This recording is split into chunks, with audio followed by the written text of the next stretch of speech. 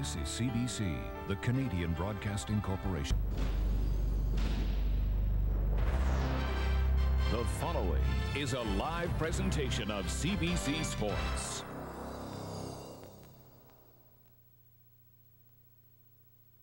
He isn't going to shoot it. Wrist shot again. Here's the rebound. Shanahan in front. The puck. They score! Stevens had it knocked down by Hines, but then it's Richer again. Firing. Score! Oh, what a shot that was. Here's Fedorov. Kozlov is in front. Coffey shoots it up there. Knocked down. Brown with a shot. Rebound. They score! Hasek able to clear it around after the Sabres control the faceoff. Shaw bumped there by DeMaio. Here is Dykhouse. Bouncing puck. Score! Bouncing puck went over the top of Hasek. The Sabres are trying to argue, but there is no argument here. The goal line is on, and the Flyers have won it in overtime.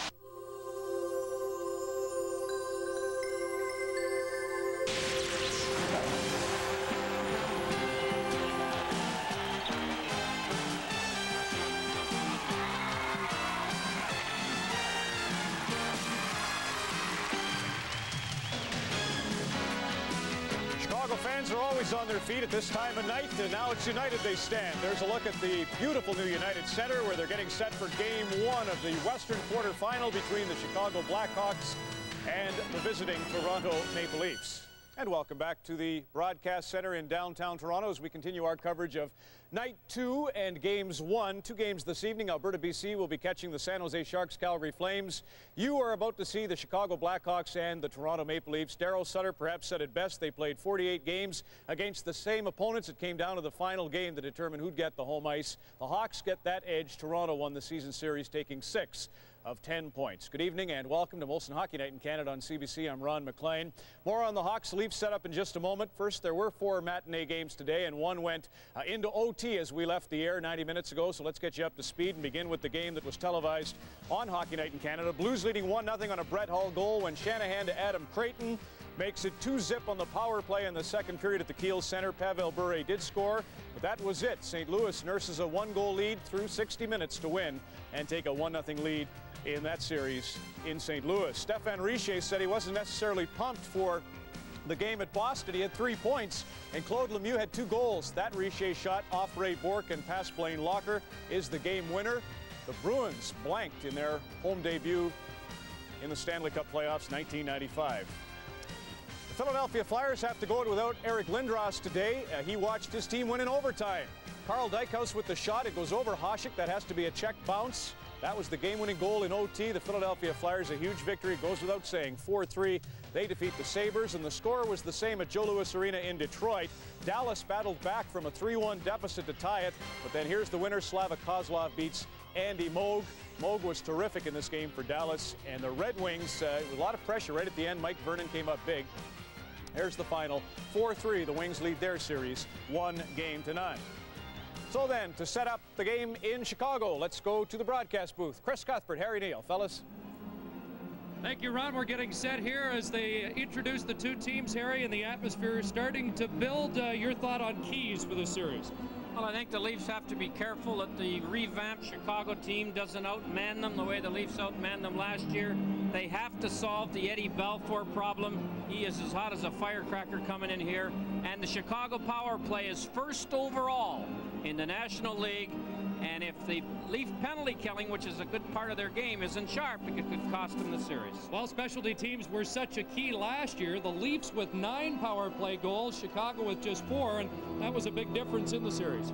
Well, I'm not so sure that the Leafs are as a belligerent a team this year, and as a result, we may not see as many total penalties, which I think really helped the Leafs last year. Last year, the Leafs ran all over the Hawks physically. You can see these hits remind you of what a beating Chelios took, Suter took, Roenick took. But the Chicago defense core is much deeper this year and much bigger. And I don't think Chelios and Suter are going to play as much. And as a result, they may play better and be better longer. All right, we're getting set. The Leafs with the edge in the season series, 2-1 with 2 ties. Ron? Chris, thanks very much. And you're right about less aggressive, maybe, Harry. 72 PIM for Chris Chelios should get him the Lady Byng. Don Cherry'd agree with that. He'll be along tonight. And his favorite player in the NHL, Doug Gilmour, is standing by now with Scott Russell. Doug Gilmour, the captain of the Leafs, back in the playoffs. And Doug, speaking of backs, how about an update on yours? It's been a cause for some concern. Well, I guess I missed one day, and obviously people started jumping to conclusions, but at the same time it was a little sore, but it was fine. I practiced the other day and I felt good. The playoffs are always a chance for redemption.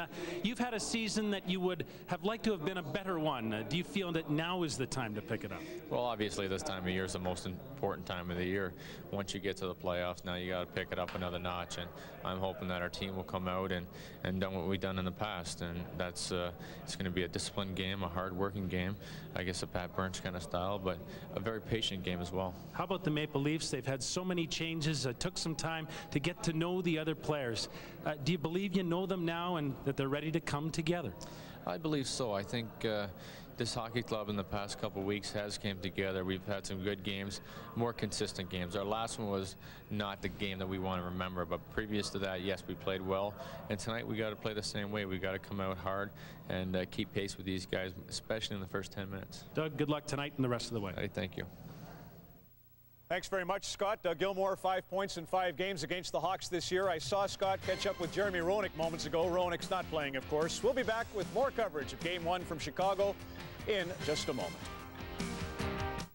1967, that year they got the Blackhawks in the first round and outscored them 18-14 and won the series 4-2 before going on to the final victory over Montreal. They've met 8 times in their history, of the Leafs and the Hawks, again in 1986 and again last year. Toronto's won 6 of those 8 playoff encounters. A year ago, as you well know, the whole story was about the goaltending of Felix Potvin. 3 1-0 victories for the Leafs. The first game of the series was played at Maple Leaf Gardens in Toronto. The Leafs won that one by a score of 5-1. It's interesting, Brian Lewis met with the coaches in this series and said, look, of all the series going on in the first round, we want you to know you like to play it aggressively. Bill Berg's supposed to be designing his game to rub out Chris Chelios. No hanky-panky, and I know Don just really happy to hear the supervisors tell Darryl and Pat, please take it easy tonight, but that'll be the theme of the evening. You saw how upset Pat Quinn was with a lot of calls early in the Blues-Canucks game. Be the same tone, I'm sure, tonight. Lots of questions about Felix's back, about Dougie Gilmour's back, and the Hawks without Jeremy Roenick. You can focus on Bernie Nichols. And maybe the biggest question of all for me, after all those great times at the Chicago Stadium, it was always a thrill to see Wayne Mesmer and Frank Pellico and the Star-Spangled Banner. They're just putting the finishing touches on the anthem now in Chicago, and it was on while we were in commercial, so we couldn't go there. But let's find out how it sounded with Chris Cuthbert. Chris? All right, Ron, thank you very much. Good evening, everybody. Spine tingling, although maybe not quite as loud and thrilling as the old Chicago Stadium. The building these two teams closed down last year in the playoffs. Felix Potvin always seems to be at his best against the Chicago Blackhawks, as Ron mentioned. 3 playoff shutouts last year against the Hawks, 2-1-2 this year. And at the other end, it's Eddie Belfour. He anchored a 3rd Jennings Trophy for Chicago. The 30-year-old native of Carmen, Manitoba, unbeaten in his last 6, and he says he's heading into these playoffs on a high. There's Pat Burns, who's taken his team to the Final Four the last 2 years. Pat Burns is looking for his 40th playoff win in 2 years, plus tonight's game. That leads the National League. Darryl Sutter has not been the coach of a series-winning Chicago Blackhawk team yet.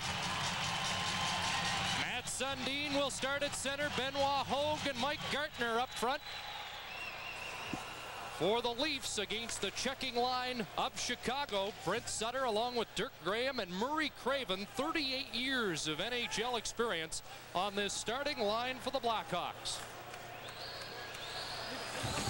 Leafs got a quick goal last year to open the series, and goals were hard to come by a year ago between these two teams in the first round. Chris Chelios brings it around the boards, and Craven last year with Vancouver gets it in the middle. Sutter hitting the line 2-on-2, and it's called on the offside. Well, the Chicago Blackhawks have won 5 in a row to finish the season, and so their lineup is the same, except Cam Russell is back to miss 15 games with a fractured wrist. So he fills in for Greg Smith, who had been playing in that spot. Here are the 4 lines that Coach Sutter has come up with. Nichols and Savard, the 2 offensive specialists. Shantz and Sutter are in charge of checking. Well, Pat Burns has made a change now as Mike Ridley comes to center. Benoit Hogue Gets it out to center, and Gary Suter drops it in. Matt Sundin started the game at center and now has moved to the wing.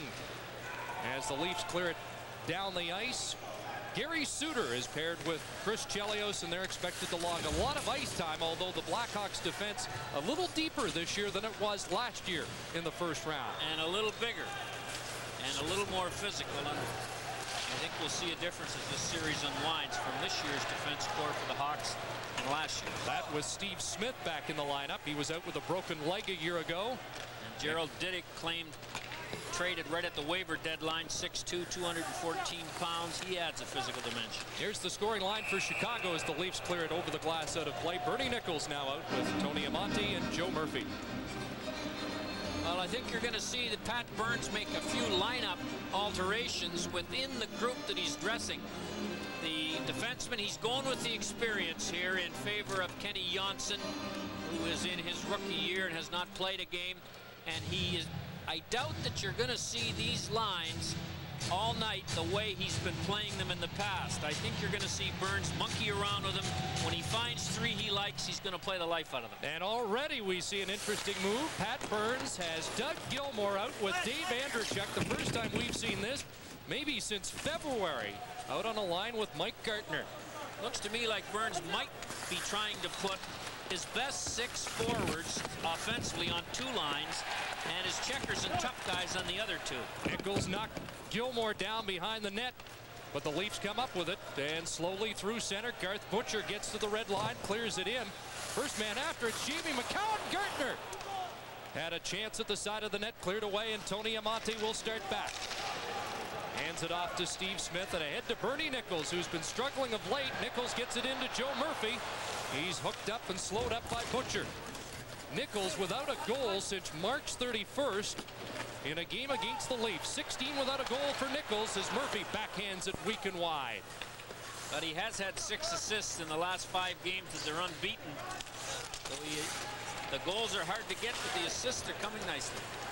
Well, Bernie averaged over a point a game for the Hawks this year, and that's what he vowed to do when he signed as a free agent from New Jersey. Berg clearing it in as the Leafs make changes. Kent Manderville out now with Billy Berg, who crashes into Cam Russell, returning to the Hawks lineup. First time in 5 weeks coming off a broken hand. Here's Ellett dumping it in. Bouncing puck in on Belfour, and Rich Sutter, the former Hawk, after it.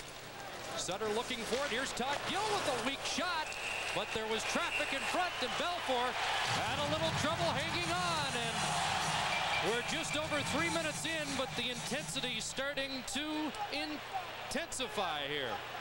And it looks like Paul Dvorsky is calling the first penalty of the game. A skirmish in front of the net ends up in a penalty to number 8, Russell. Manderville, who hasn't played in a long time, came down with a stick right across the shoulder of Russell, but escaped the attention of referee Dvorsky. So the Leafs get an early power play here in this series. Their power play during the year was 15th in the league, and the Hawk penalty killing 9th. But for a great period of time late in the year, the Leafs without their key point men, Dave Ellett and Dmitry Mironov, but they're back out now healthy, and Ellett's shot doesn't get through, and the Hawks will send the power play unit back. Well, last year in the series that the Leafs won 4-2, they had 9 power play goals. And that, perhaps more than anything, statistically, was the difference. Andreychuk's up front with Sundin and Gilmour as Ellett pounds it in. Mironov and Ellett had 9 power play goals between them last year in the playoffs. Scrum along the boards. Brent Sutter killing some time, kicking it free, and it's Chelios who will send it 200 feet down on Felix Potvin. 40 seconds gone in the penalty. As Mironov works his way out to center ice. Getting by Amonte and clearing it in. Rings the boards. Ellett keeps it there. Here's Gilmour in the corner. Has Mironov moving in. And the puck bouncing over his stick. Here's Mironov, a shot. Sundin, wraparound, scores! Well, Matt Sundin in his 7th career playoff game and his first in the blue and white uniform beats Balfour on the wraparound to give the Leafs a 1-0 lead. And you can see that no Hawk in sight. A nice little pass or a rebound comes off the goaltender Balfour, and then Sundin beats him around the net and beats Chelios with that long reach, those soft hands, and that great patience. All that adds up to 1-0 Leafs. Matt Sundin, who led the Leafs in goal scoring with 23 during the regular season, scores the first of the playoffs at 4:05 on the power play. And the Leafs have the first playoff goal at the United Center. And we should make a point that it is not a full house here at the United Center tonight. That's a bit surprising. Well, the Bulls are on television. The White Sox are at home, and it was 75 degrees and sunny without much of a wind today. Sundin, the power play goal. Mironov and Gilmore get the assists with Cam Russell in the penalty box. Here's Krivokrasov. Gerald Didick at center ice, flipping it in and going after it. Jim Cummins bumping there with Butcher. And now it's flipped up by DiPietro, who took a hit by Krivokrasov. Big Grant Jennings over center ice. He'll pound it in on Belfour, and Didick takes over. Out to center ice. Denny Savard is out for Chicago. Here's Ridley moving in with Benoit Hogue. Ridley tied up. Hogue takes over. Drops it back. Butcher shot. That hit Ty Domi in front. Now it comes out to Savard, and Denny will skate to center. This is the French connection too, as he leaves it for Poulin, the shot. Patrick Poulin back to Savard. The other member of the line is the World Junior star Eric Daze, number 55. Butcher taking Poulin to the boards.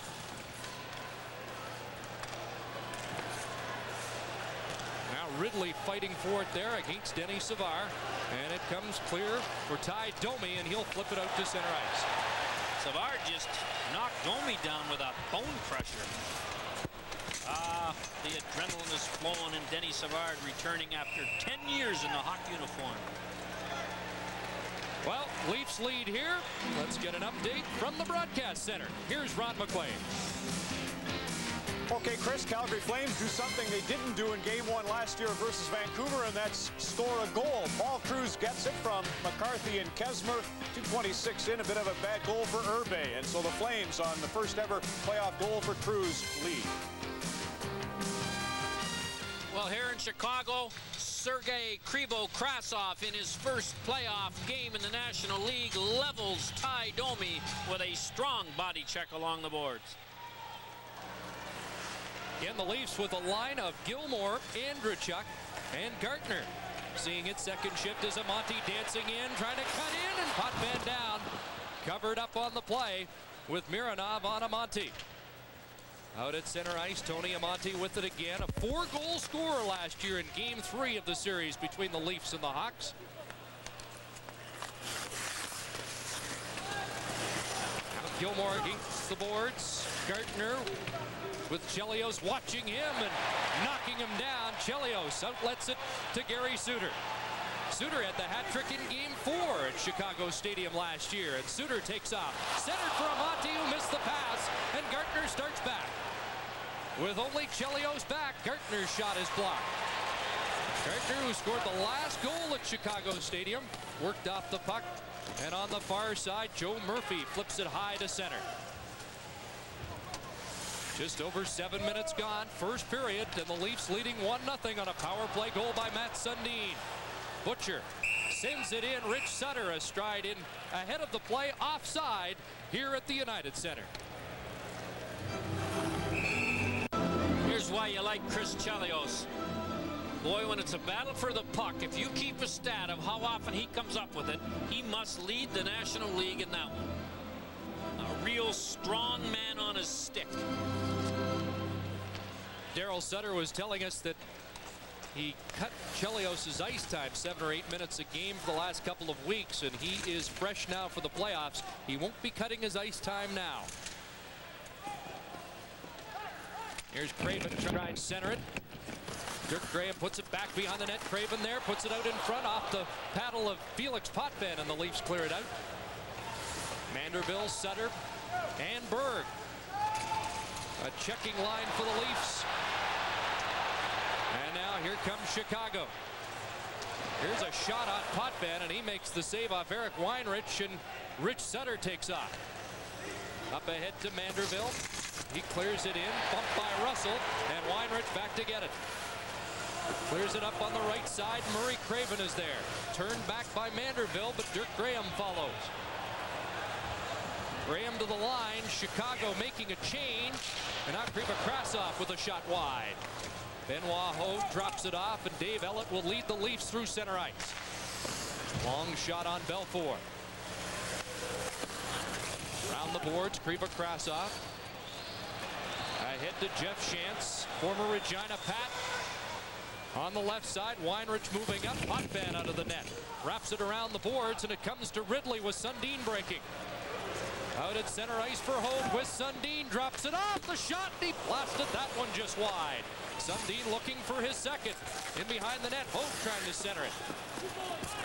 And the loose puck picked up by Jim Cummins. Cummins out to center ice with Shantz. Cummins with a shot that goes wide. And ahead it comes for Ridley. With Matt Sundin, the goal scorer. Nice pass. Todd Gill moving in, and that deflected high. Gilmore puts it back behind the net, and Belfour stops it up there for Chelios. Patrick Poulin looking for the veteran Denny Savard. At the line, Andrechuk chopped it, but Chelios moves up. 9.5 minutes gone. First period at the United Center, and the Leafs with a 1-0 lead. Here's Suter, shot through traffic. Potvin down, and he'll cover up. And with another Stanley Cup update, let's join Ron McLean. Chris, 2 minutes and 18 seconds after Paul Cruz gave Calgary the 1-0 lead, the Sharks bounce back. Igor Larionov sets up Sergei Makarov, who historically has played poorly at Calgary, but scores the goal there. Whitney draws the other assist, and it's tied 1-1 at the Olympic Saddledome. Well, Manderville, kind of a surprise starter, but I think Pat Burns wants to get some more size at center ice, and he's not quite big enough to fend off a good check by Russell. This is going to be a physical series. The Leafs have a little more physical lineup than they have had if Manderville will play with a burr under his saddle. Here's Gartner moving in. Puck is loose. Andrechuk reaching for it. Cleared away by Denny Savard. Poulin has trouble with it. Now Chicago gets it out. And into the Leaf zone for Mironov. So the Gilmore line right now is matched up against Denny Savard and the youngsters. Gartner with the shot. Blocked by Gary Suter. Gilmore takes a look and a bump, puts it in front. Andrechuk sprawling in front, but Eddie Belfour down to make a save off Dave Andrechuk. Goals against this year, the lowest of his career. 3 Jennings trophies he and his teammates have earned in the last 5 years for the best goals against average in the National Hockey, or the fewest goals against.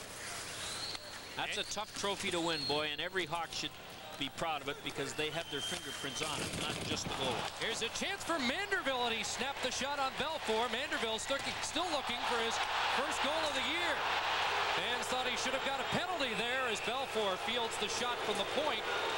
And again, traffic in front, and I think Mr. Manderville has that burr you were talking about. Pretty sure Pat Burns placed it there. Manderville has been a whirling dervish out here today. Now Rich Sutter can be a pain in the rear end on any given night. It looks like he's adopted that attitude. He's played for Chicago 6 games last year in the playoffs, and he was pumped this morning when I saw him come to the rink. I asked him, I said, do you phone your brothers when the playoffs are on? He said, yes, I do. We had a short conversation last night. He said, I wish them that they played well, but their team didn't win. Well, and this is a preset tradition in the Sutter family. Rich Sutter's family still lives here in Chicago, so his wife and Brent's wife drive down together and sit together during the season. But in the playoffs, when the Hawks are playing the Leafs, they drive down together, they sit apart, they come back and drive back together. So the Sutters have got it all figured out. They would have to with 6 of them.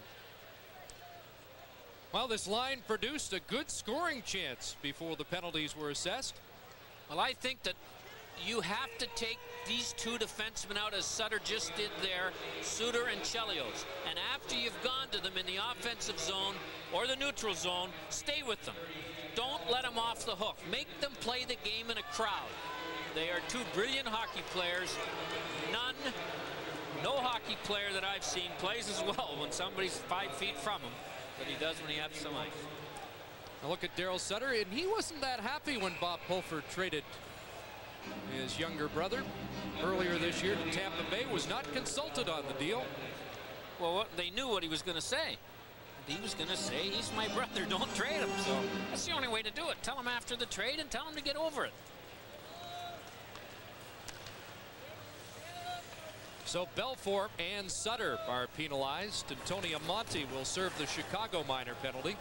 And it's 4-on-4 hockey, with Gilmore turning back in his own zone. Elliott and Gill are back, and Randy Wood is up front with Gilmore. And Wood intercepts the pass. Craven and Sutter are up front for Chicago as Gill moves into the corner. Turns it back to Dave Elliott. Elliott sends it deep. Gilmore in the corner, watched by Chelios, flipped in front and batted away by Belfour. Chelios hit by Wood, got it to Gary Suter, and now Craven will start out. Here's Craven dropping it off. Suter's shot doesn't get through. Off Mironov to the corner, and he pushes it ahead to Elliott. 8.5 minutes left, first period at the United Center, and the Leafs leading on a goal by Matt Sundin, who's spun around and knocked down. Sundin still trapped inside the line by Suter, and here's some room for Mironov moving in. Drops it off. Sundin snapped the shot. Blocked by Chelios. Good defensive play in the Hawks in transition. Murphy on the move, snaps the shot. Joe Murphy led the Hawks in goal scoring with 23. Can't keep it in. And it's Sundin, the Leaf leading goal scorer, turning back. 23 seconds left in the coincidental minors. I think the Leafs, when they shoot it in, have got to keep the puck away from Belfour. Make him come out and get it if he wants it. But don't put it right on his stick, because he's pretty good with it, and he'll make the initial good pass. Now the Hawks move it ahead to Bernie Nichols. Here's Nichols hanging on to it. In front, Steve Smith went to the net. And now the penalized players back on the ice. Mike Ridley giving off to Dave Elliott, and the Leaf veteran defenseman ahead to Gartner. That failed to click. Following up is Butcher, and he'll flip it into the Hawk zone. 7:11 left, first period. Savard missed Poulin with the pass, and it slides down into the Leaf zone. Gill back to get it. I don't think Poulin was ready for that pass. If he'd been going, that pass would have been right on the tape. Russell back to Denny Savard. 4 goals, 4 assists in 12 games since his return to Chicago. Jennings, a couple of Stanley Cup rings with Pittsburgh, gets it ahead, and now Gilmore. Over to Andrechuk. Andrechuk to the line, dumps it into the corner. Belfour plays it around for Poulin. And now Savard. Denny Savard thrilled to be back in Chicago. Nice pass there. Bad angle shot, and Cummins almost found a little room on the short side. Cleared out to center, but Chelios was there for Chicago.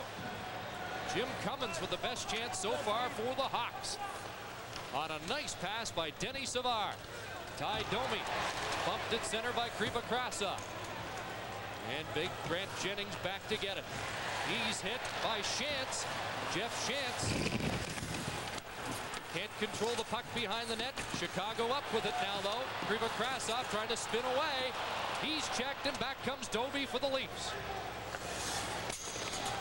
Domi fires it in. Randy Woods on left wing. DiPietro is the center iceman now on this line. New lineup. Domi put it in front. Loose puck. And it was just knocked wide by DiPietro. Hawks flip it out to center. Under 5.5 minutes left in the first period. Still 1-0 Leafs on a power play goal by Matt Sundin. Well, both teams' checking lines have had some success forechecking. Outside Domi can't get a good shot away. He's wrestled down by Gary Suter. Chelios knocked down from behind. Fans react. And Domi pries the puck loose. Brent Sutter gives it back to Chelios. Takes the return feed out at center. Hit by Hogue, and the Leafs will take over. Long pass for Sundin too far. Didick off the boards. McCowan to Butcher.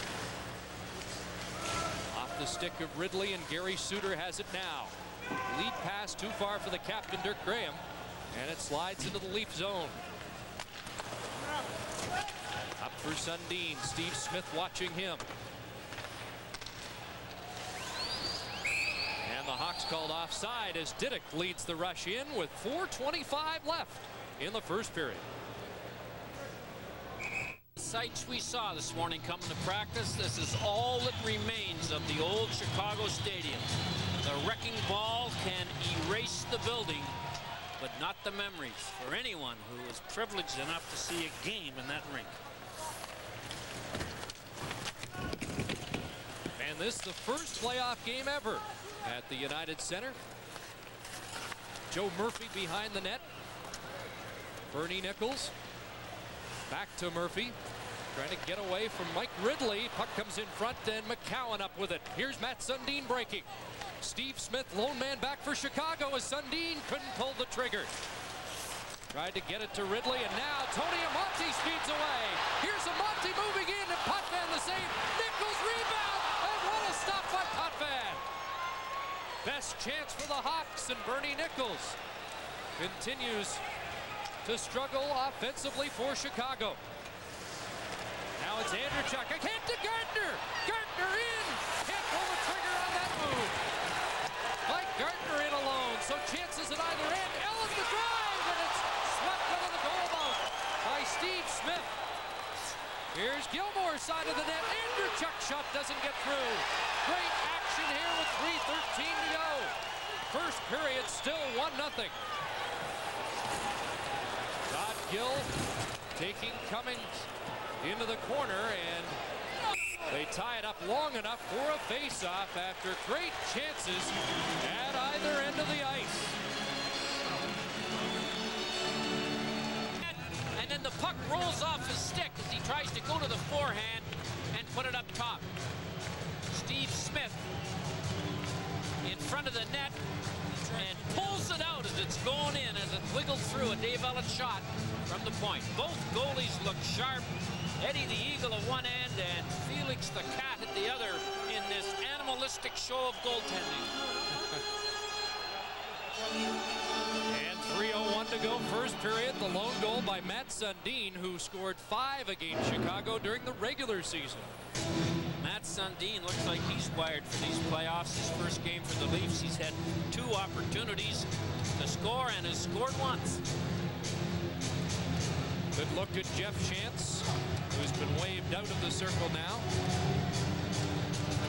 Up there with Poulin.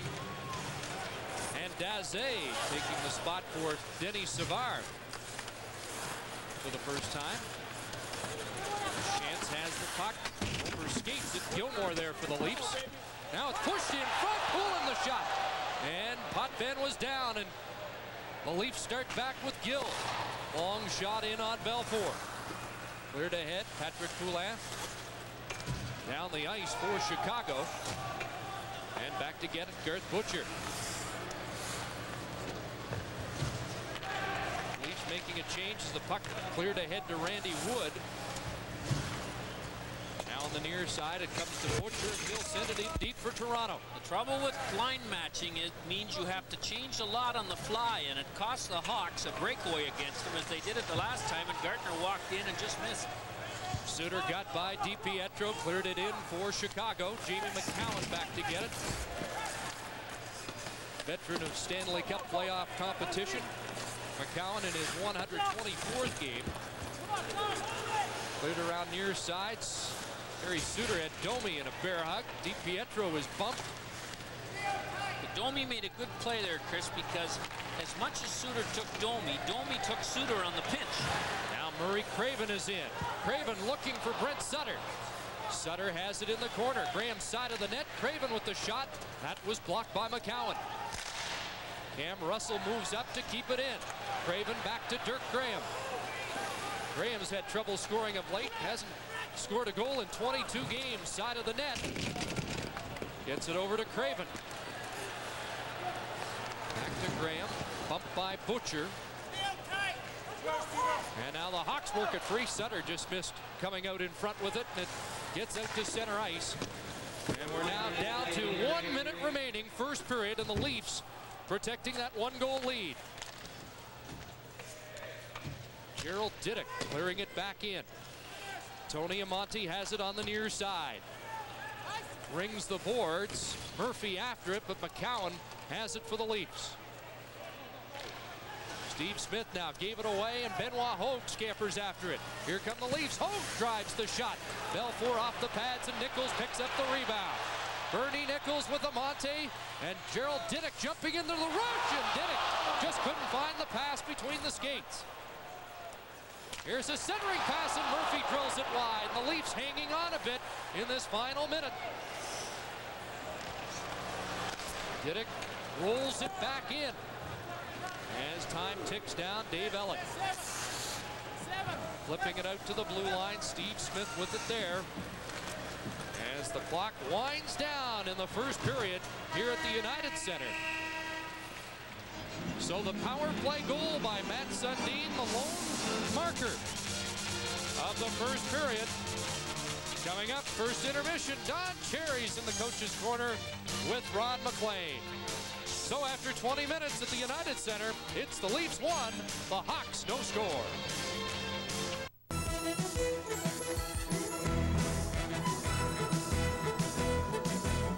Coach's Corner with Don Cherry. By the way, Mike Raffji and Ulf Dahlen have just scored 3-1 San Jose late in the first period at the Saddle Dome, and of course 1-0 here. Detroit, that well, no Neuendijk, no Roberts out there. They got a lot of problems. Yeah, and Brian Lewis has done his job on his no-hitting. I call this, the players call this game so far, it's a pretty exciting game, but we call it a Nolan Ryan. No-hitter. Not an Owen Nolan game. No, Olin Nolan. Yes. Okay, how about him? Quebec Nordiques last night, you got to admit. Nolan Ryan, or with something like that. Who cares? I know what you mean. No hits. Plenty of them last night, including one that we wanted. What did you think of the game, though, before you show Wendell? You know, I got to tell you something, that when you blow a 4-2 lead, and in the playoffs, in the third period, that's tough. That's a killer. And to come back, and I'm questioning Richter. How does Richter go from last year, the best goaltender in the league, to where he is now?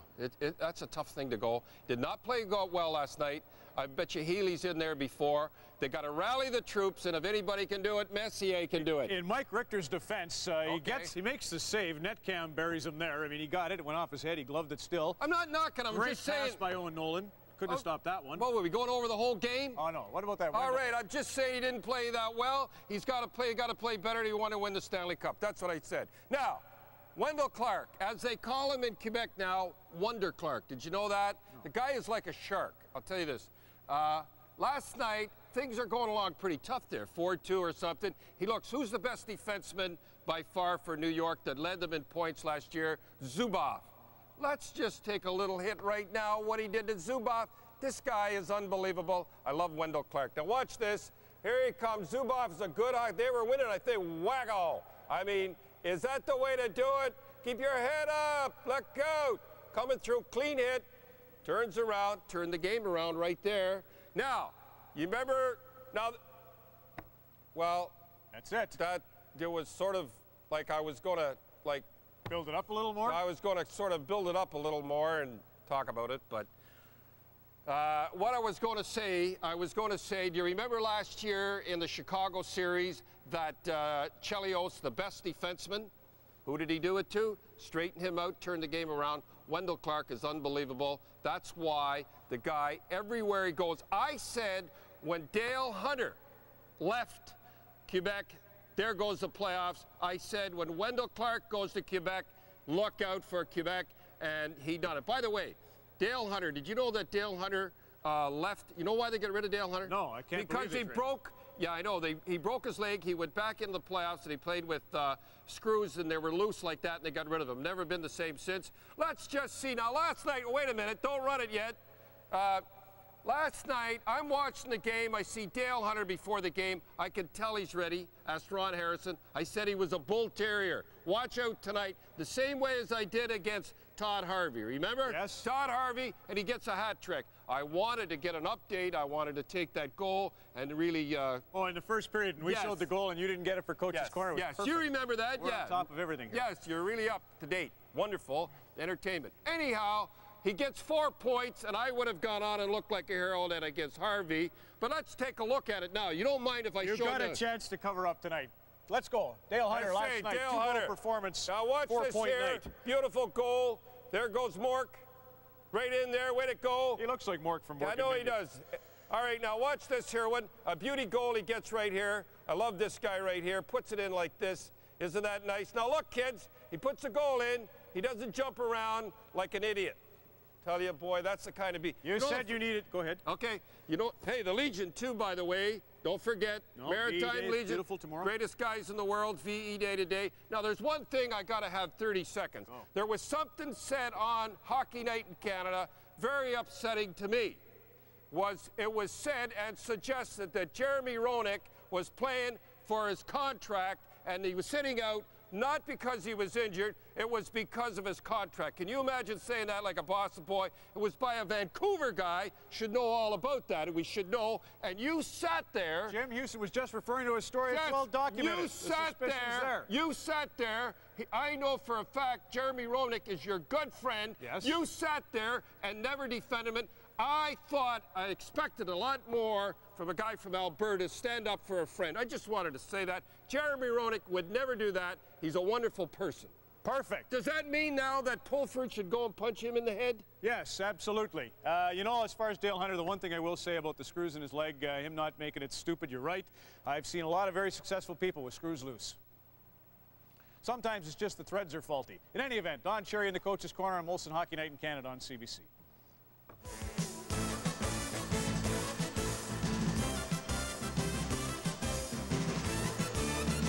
Featured the Leafs and the Canadiens. The first 4 games had been decided in overtime, Toronto leading 3-1. Toronto had a great defense led by brash young Bill Barilko, a bone-jarring defenseman who'd leave his mark on the sport by scoring the Stanley Cup winning goal in overtime. Tragically, the goal would be the last for Barilko, who died in a plane crash weeks later.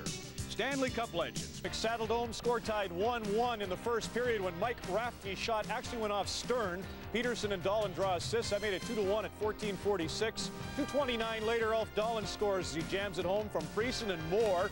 San Jose was outshot 12-7, but they lead 3-1 at the end of 20 minutes.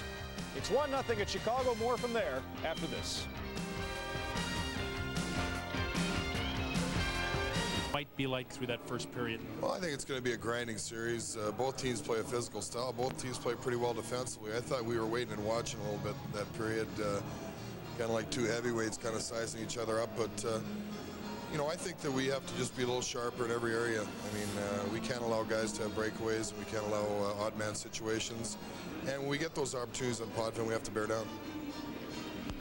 Here are the numbers on the first 20 minutes. The Leafs out shooting the Hawks 11-6, and Matt Sundin with the power play goal on a wraparound from Mironov and Doug Gilmour.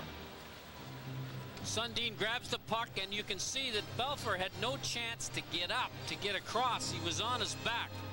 And here's another look, and you can see he just gets it by Chelios' stick. And Belfour is sprawling over like a wet fish and can't get down in time. Potvin made a couple of great stops. Tony Amonte, one of the fastest Hawks, outlegs Butcher to get this shot, and watch the stop on Bernie Nichols. Right there, looked like a sure goal. Nichols 16 games without a goal, and if he'd been scoring at a regular pace, he probably would have put that in. But when you're not, you can't beat the goals. And for 20 minutes anyway. The storyline following the same pattern as the first-round series between these two teams a year ago. The Leafs again scoring with the man advantage, and Felix Potvin looking sharp. Of the 11 Leaf shots, 6 came from defensemen, 3 off the stick of Todd Gill. Well, goals for looked like a problem again for the Hawks. 10 in 6 games last year. Only 3 forwards scored. 6 in 4 games the year before against St. Louis. 6 goals for. That puts an awful strain on your goaltender. Unfair. There's Todd Gill trying to shovel the puck in the corner. Brent Sutter was there, and he gets it ahead, and Chris Chelios is on the move. Chelios with Dirk Graham. Dave Ellett providing defense as the puck is centered and cleared away by Gill back out to center. Well, you look at the 10 goals last year, 3 by Gary Suter in 1 game, 4 by Amonte, and just 3 by the rest of the Hawks in the 6 games. Well, Potvin shut him out 3 times, 1-0. And the Hawks, without Roenick especially, look like that goal scoring's a bit of a problem again. But it is early. 21 minutes in. Here's Ridley taking a hit from Bernie Nichols at the line as we welcome viewers of the Calgary Flames and the San Jose Sharks to the United Center. Chris Cuthbert, Harry Neal, Scott Russell and the Hockey Night in Canada crew. Just nicely underway second period. The Leafs leading 1-0 on a power play goal by Matt Sundin as Joe Murphy wheels into the zone for Chicago and blasts the shot wide. Nichols dumps it into the corner, and Doug Gilmour there for the Leafs. Here's Gilmour hopping out to center, hauled down from behind, and Joe Murphy will take over. Gives it to Chelios. Ahead it goes to Tony Amonte. Amonte looking for Nichols, broken up by McCowan.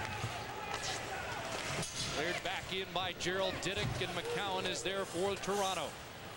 Hawks making a change. Savard over the boards with Eric Daze and Patrick Poulin. Lead pass for Berg goes by him, sliding into the Chicago zone and sent ahead to Daze. He just got rid of it at center ice. Bill Berg is there, and he'll dump it back in for Toronto.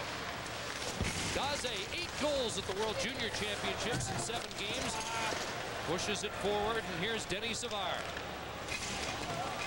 Bumped by Manderville, but sends it in deep, and Daze after it, gets it back. Steve Smith's shot that goes into the corner. Berg trying to get it by Diddick, who's pinching in, kept in by Chicago, and Savard twisting out of the corner. Check, but Poulin picks up the loose puck. Watched by Mironov. Mironov missed the check. It's in front. Potvin down, and Bill Berg will come up with it for Toronto. Smith with a hit on Berg, and the Hawks clear it back in. Obviously, the Hawks have been told to get physical with the Leafs, and they have been in this period much more so than in the first. Well, you heard Paul Baxter's assessment that a few of the Hawks were standing around in period number 1.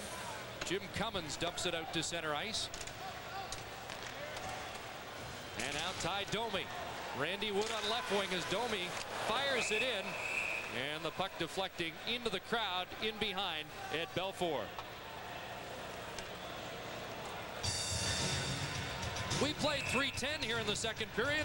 Matt Sundin has the only goal.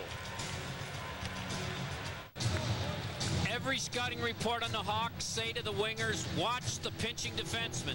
Berg cannot get the puck by Diddick, and there was all kinds of problems after. 73rd playoff game for Gerald Diddick.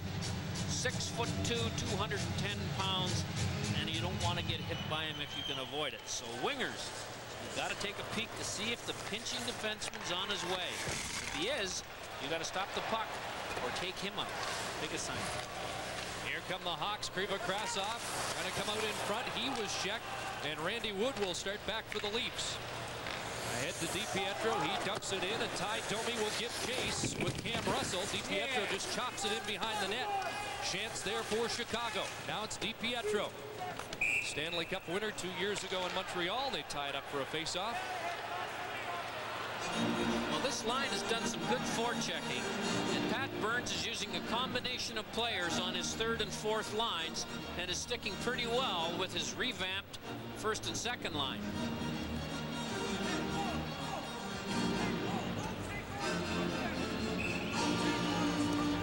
Perfectly clear. You'll find guaranteed low prices at your Canadian Tire store every day. If you find a better price anywhere, we'll match it. Guaranteed. Well, Pat Burns is going to play his best players a lot. He's up Doug Gilmour's ice time.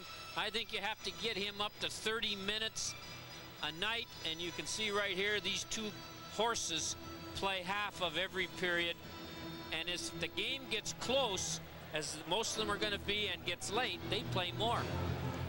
Well, Pat Burns has already developed a big story here tonight, reuniting Doug Gilmour and Dave Andreychuk for the first time since February, and juggling the lines, new lines that we haven't seen quite some time for the Leafs for the first game of the Stanley Cup playoffs in Toronto. As we approach the 4-minute mark of the second period, has a 1-0 lead. Murray Craven up the boards, kept in by Mironov. Craven gets it back and backhands it through center ice. Just missed Chelios, who had popped up on the rush that time.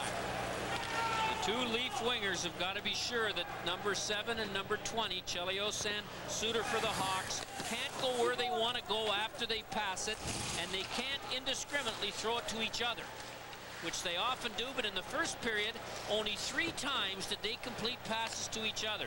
That's a way below the normal. Here's a chance for Sundin, drilling the shot right on Belfour. And Matt Sundin's had a number of good scoring chances already. Brent Sutter starts back for Chicago. Over the line, his shot doesn't get by Butcher.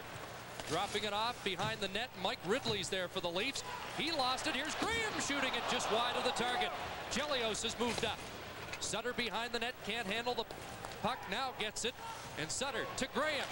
Chance for Graham, and he just shot it wide. Chelios has moved up along the boards, and he's tied up. Real battle going on there between Chelios and Hogue, and out skates Mike Gartner. Fakes the shot, Gartner fires right on, and Belfour will hang on for Chicago. Well, you can get under the skin of Chelios, and Benoit Hogue did a nice job on Chelios along the boards in the offensive zone. He was rewarded with a little bit of a fancy elbow to the nose. You can see by that nose, it's had the odd elbow before, and here he is right here. He's taking Chelios. Chelios doesn't like it. And who would? And as they break up, Chelios gives him a stick. How do you like the taste of that tape, he says, Benoit. But that's what the Leafs have to do. Get after the Hawks' best 2 defense pair, Chelios and Suter. Try and neutralize them. 133rd playoff game for Chris Chelios. Stanley Cup ring from 1986, and of course played for Pat Burns later in his days in Montreal. And I've talked to Pat many times about Chelios. He is a great admirer of Chris Chelios. Here's Andreychuk at center ice. Takes a look, feeds to Mike Gartner speeding in. Turns back, Mironov's moved up on the play. Nichols knocks him down. Andreychuk loses control, but Gilmour's there. Puts it back in the corner, and Andreychuk will forecheck. Nichols up the boards. Murphy can't handle it, but Steve Smith sends it rink wide. Now Nichols in the middle, back out to Amonte on left wing. Tony Amonte trying to speed in. Amonte behind the net, trying to center. Doug Gilmour all over him. Now it's Nichols centering it off the stick of Gartner, and a race for it. Gartner going after it, but Didick came across for Chicago. Lead pass too far for Amonte. Chicago making a change is Doug Gilmour with an assist in that first period. Now with 64 points for the Leafs in Stanley Cup playoff action. Here's Gilmour moving in, and a centering pass was swept away by Weinrich. That saved a goal, and back comes Poulin. Patrick Poulin down the left side, dropped it off. Shot in, hit Denny Savard, and the Leafs come up with it. Puck is fed ahead to Rich Sutter, and he'll dump it in. Cam Russell behind the net. He's knocked down by Sutter. Vanderbilt forechecking, but it's out to Savard. And Weinrich with Poulin. Patrick Poulin back to Weinrich, and he shot that less than a foot wide. At the line, but kept in by the Blackhawks. Suter with the glove. Leafs now getting it out. Vanderbilt on the right side for Sutter. Hit by Denny Savard. Eric Daze with the loose puck. And he sends it in behind Felix Potvin. 1-0 Toronto. 12.5 minutes to go. Second period at the United Center. Todd Gill at center ice. Can't control it. Rich Sutter came back. And now Potvin plays it into the corner. Shant leaving it for Cummins. Krivokrasov keeps and then has his shot blocked, and a penalty is coming up. Nice move by Krivokrasov. Todd Gill fencing with Suter, and a penalty coming up. The best power play in the 48-game schedule in 1995 will get a chance to show it. You can see Manderville has a hold of Cummins' stick right here. Behind the net. And Dvorsky saw him and caught him, and the Leafs penalty killing 5th best in the National League, tangle with the most prolific power play the National League saw this year. The great matchup and two great point men, Suter and Chelios fired, rebound, and another big stop. Bernie Nichols has had a couple of glittering opportunities. Chelios to set it up. Wheeling away now is Suter. And Murphy hopped in ahead of the play on left wing offside. Defensive zone faceoffs, when you're a man short, the center and the winger have to get out to the points as quickly as possible when you lose the draw. Randy Wood gets tangled up with Murphy, then can't get out. And it's too far for Ridley to come over as he went out to Suter. And those point shots, they often end up in trouble. Potvin makes the stop and then hustles across to take away the possible goal on the rebound. Bernie Nichols thinking about two great chances already in this game. Puck cleared in by Chelios. 30 seconds gone. And the penalty to Manderville. Murphy back to Suter. There's Nichols. Savard also on the power play is low. Nichols has his shot blocked by Ridley. McCown going after it behind the net, pushes it around the boards. Chelios has moved up. And now Nichols is up with it. Watched by Ridley. Another penalty coming up. Randy Wood. This is going against Chicago. Wood shot, scores! Short-handed goal by Randy Wood. Just a minute now. I see Doug Gilmour arguing here. I don't know what he's arguing about because the goal should certainly count. The question is, when it's a delayed penalty, Chris, and you shoot the puck and it hits the goalie, does that mean the whistle goes? Because there's no question about the fact that Belfour made the save. And remember, the rule on a delayed penalty is that when the opposition skater gets control of the puck, the whistle goes and the penalty's called, or if the goalie stops it or touches it. Now there it is right there. The opposition has touched it. He even touches it again to make sure the whistle goes. So I don't think it's a goal, but the delayed penalty is going to be called. The letter of the law is if a skater on the Hawks touch it and control it, the whistle goes. If the goalie just touches it. And of course, Belfour touched it twice, so this is, I've never seen this call. This kind of a situation. They haven't posted the goal on the scoreboard, but they are announcing the goal. Now, Belfour gets about 1/3 of the puck, and just to make sure it goes in a wild attempt to prevent it, he puts it in. Now, the question is, does that mean the delayed penalty's called? Because he touched it before it went in. No goal. No goal, but the Hawks get the penalty. That's a tough call, you know, because no way did Belfour control the puck. It wasn't as if he stopped it, put it down, and shot it away. But Dvorsky has no recourse but to call this the way he called it. And the rule is designed to protect the team that was going to have the penalty assessed against the other club, and so the Leafs have the call go against them, and it's still 1-0, although here at the United Center they did announce the Wood goal. Now the penalty was away in behind the net. The Leaf net. Murphy runs into McCowan. Now the delayed penalty's on, but the Hawks don't touch the puck till Belfour does. So you can see Murphy serves the penalty with a smile on his face, and the Leafs lose the goal. Yeah, Chicago will take that one.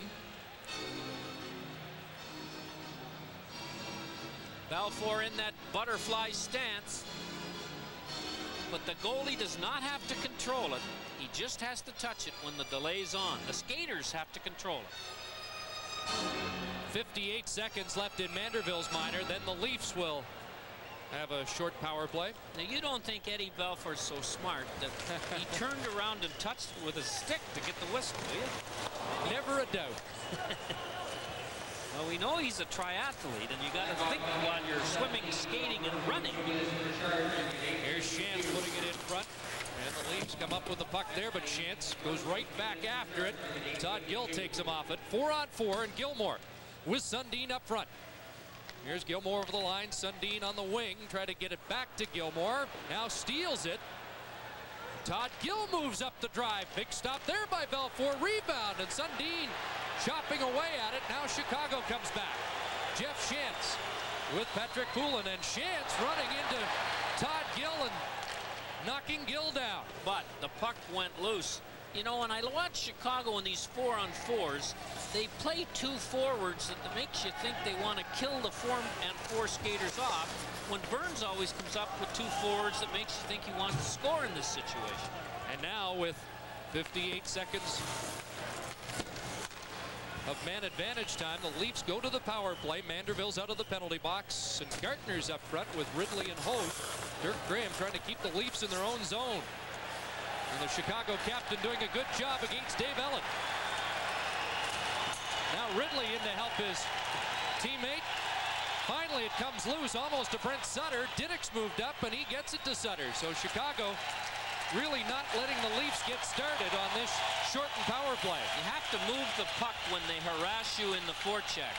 Move it quickly. You've got an extra man, and usually an extra 2 men to get it to when it's that deep in your own end.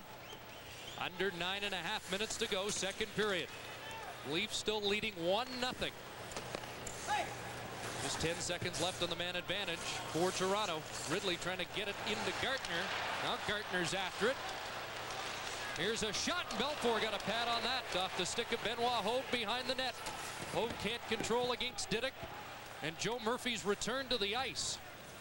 So Chicago back at full strength. Battle for the puck continues, and Gartner from a sharp angle. Steered aside by Belfour, and it's Joe Murphy. Over the line, dropped it off, got it back again. Here's Murphy teeing it up, shot deflected, puck bend down, it's loose in the goal crease and swept to the corner. Murphy again, the shot deflected down by Brent Sutter. And they're saying a high stick, and that's the call. Dvorsky will whistle play down. 8.5 minutes to go, second period.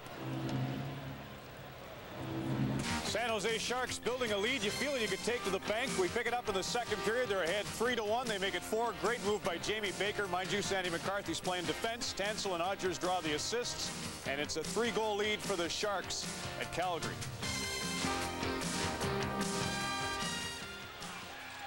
Well, that's a stunning score from the Olympic Saddledome. Here, a 1-0 lead for the visiting team. Leafs with just 6 road wins on the season. But one of them came here. They were 1-1-1 at the United Center, and Chicago really still trying to make this their new home. Just one game over 500 in their new digs. They won the last home game of the season, or they would have equaled the 1957-58 record of under 500, or 500 or under at home here, which hardly ever happened in that small little building across the street. Daze centered it. Manderville intercepted. Daze again, the shot off the skate of McCowan. Now the Hawks beginning to press. Weinrich spins it in behind, and there's Denny Savard putting it out in front. A chance, pop man down, rebound, scores! Patrick Poulin.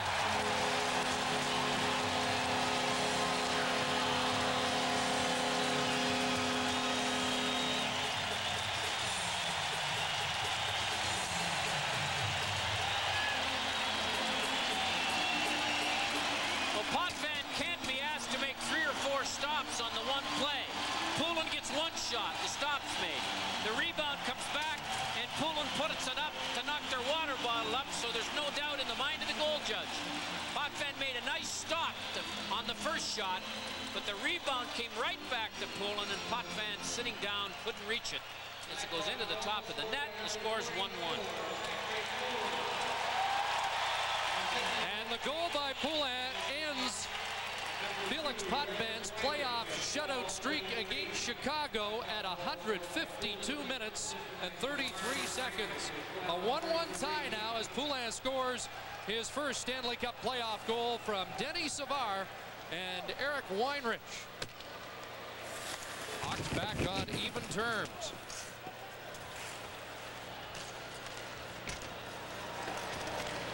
Under 7 minutes to go in the second period. Chelios up to Graham. And now Brent Sutter. Offside the call against Chicago. Let's join Scott Russell. Darryl Sittler is one of the great Leafs of all time when it comes to the playoffs. 65 points, no question that Doug Gilmour, he has an assist tonight, will break that soon.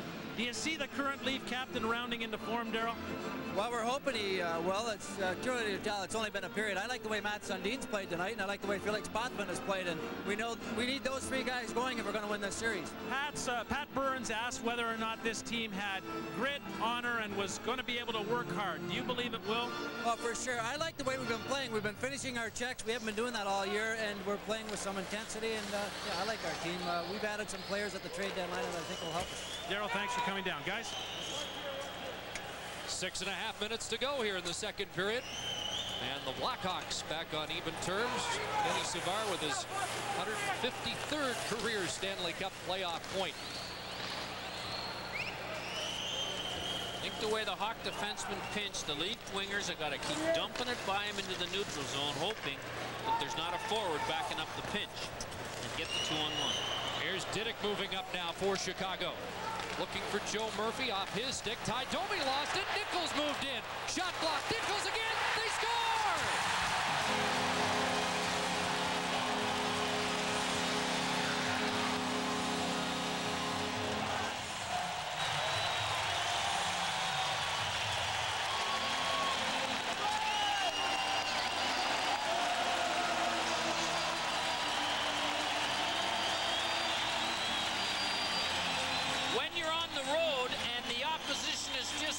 In a noisy rink, and you get a chance right here to dump it out. You can't slip it back through your legs the way Domi tried to do it and hope it goes out. Quick goals have been a Leaf against. It's been a problem for the Leafs this year before. And because they didn't get the puck out when it was 4 feet from the blue line, cost them the lead. And Tony Amani is shining up that aluminum stick. See if he can do it again. Goals come 88 seconds apart. Then Chicago with its first lead of the game. Tony Amati, who had 4 in one game last year against Toronto, has the go-ahead goal offside against Chicago. Well, Chris, if you believe in history, each of the last 5 Stanley Cup champions were coached by a team in his first year. Keenan, Demers, Bowman, Johnson, and Muckler. Here's another look at the goal. And even 4 of the last 5 finalists were coached by a team that was coached by a coach in his first year with the team. Melrose, Gainey, Milbury, and Burns. This year there are 4 eligible, if you think that's going to continue. Campbell, Keenan again, Crawford, and Terry Murray. So, an interesting stat. When you coach a team for the first time in the last 5 years, you've sipped out of the cup at the end of the year. One of them did. Here's another chance for Chicago. Potvin down as they slap away at it. And finally, Mike Ridley takes Denny Savard down. Savard up with it again. It's all Chicago, and Savard's shot blocked by Gill. Leafs on their heels. Maybe it's something to do with new buildings. The Leafs gave up goals in bunches at the Kiel Center this year in 2 different games. It's been a nasty little habit that's surfaced more than once with the Leafs this year. Benoit Hogue shot blocked by Chelios, and that one stung Chelios to the bench. Under 5 minutes to go, second period, and the Blackhawks with a 2-1 lead. Here's Gilmore down deep for Toronto. He's tripped and a penalty coming up as Doug Gilmore was dumped behind the Chicago goal. The Leafs are down, but headed to the power play.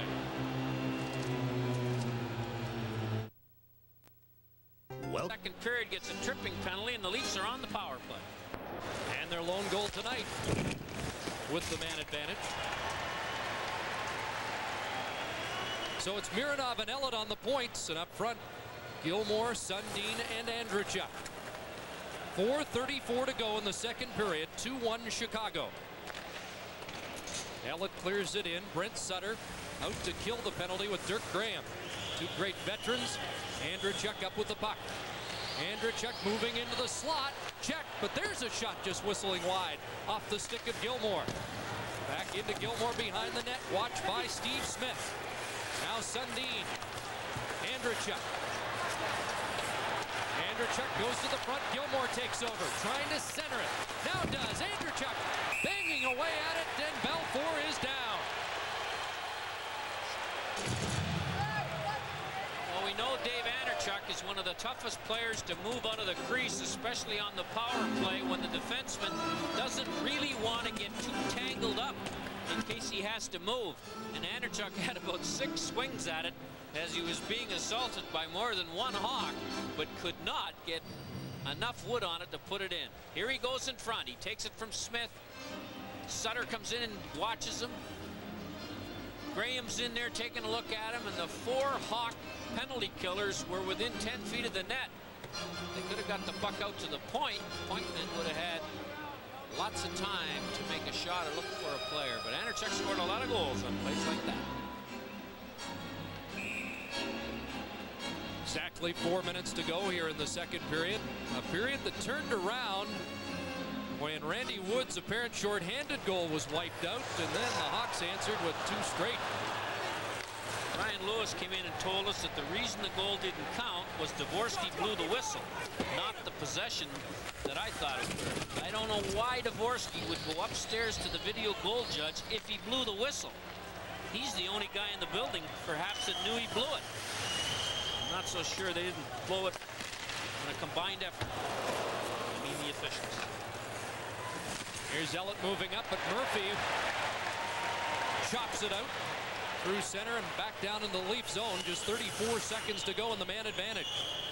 Nichols and Craven were penalty killing. Now Nichols quickly to the bench. Savard's back out.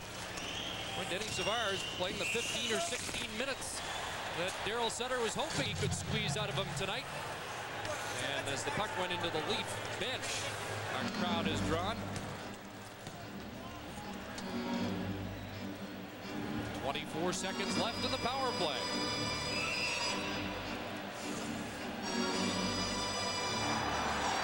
Well, Steve Smith's going to get the original penalty, but they're still having words over in front of the Leaf bench.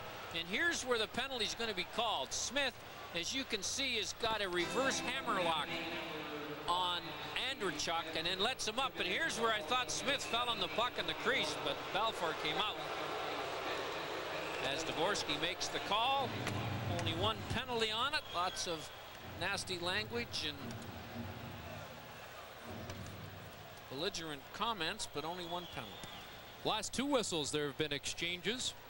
Hogan, Savard, and then that last whistle, Smith drew a crowd, McCowan, and well, the Leafs are playing a much more aggressive physical game tonight than they played most nights this season.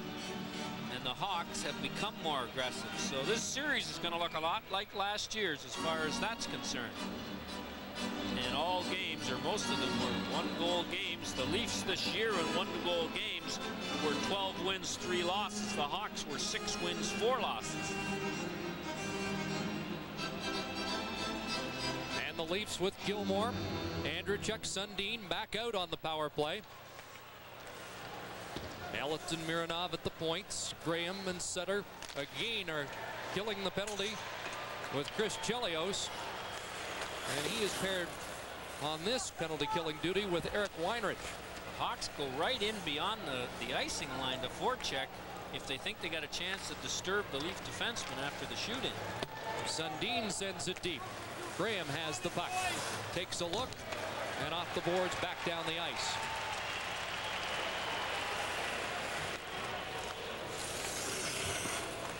.202 to go in the second period, and Chicago with the 1-goal lead, and Nichols bothered Mironov enough to turn back.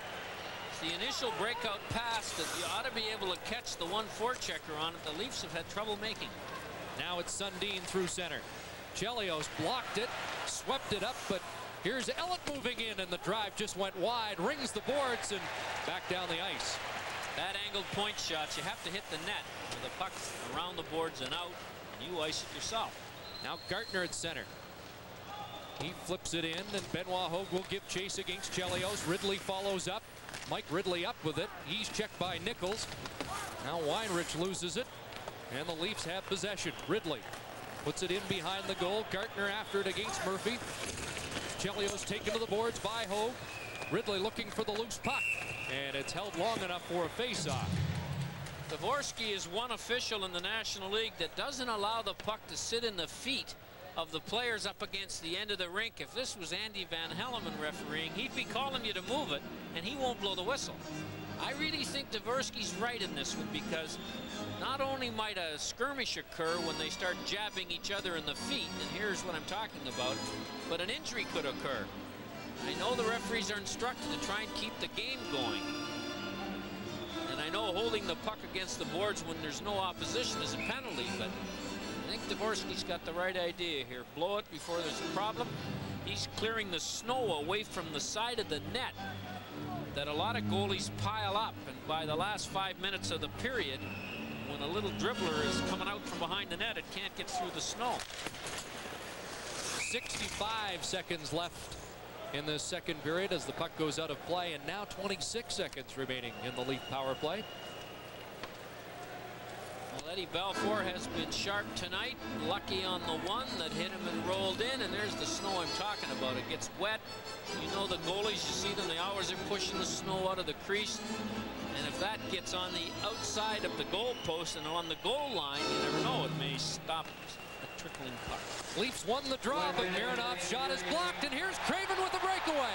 Without the glove, but in, and he shot it wide. Short-handed chance for Murray Craven. Now Savard steals it. 10 seconds left in the man advantage, and here's Ridley for Toronto. Cross-ice pass, it's offside. Well, that power play was highly unsuccessful by the Leafs. They never did get the puck into the zone and under control very long. Mike Ridley has been probably the most consistent Leaf forward, I think, this year. Leads the team in assists. He's the all-time point leader in the playoffs for the Washington Capitals with 60.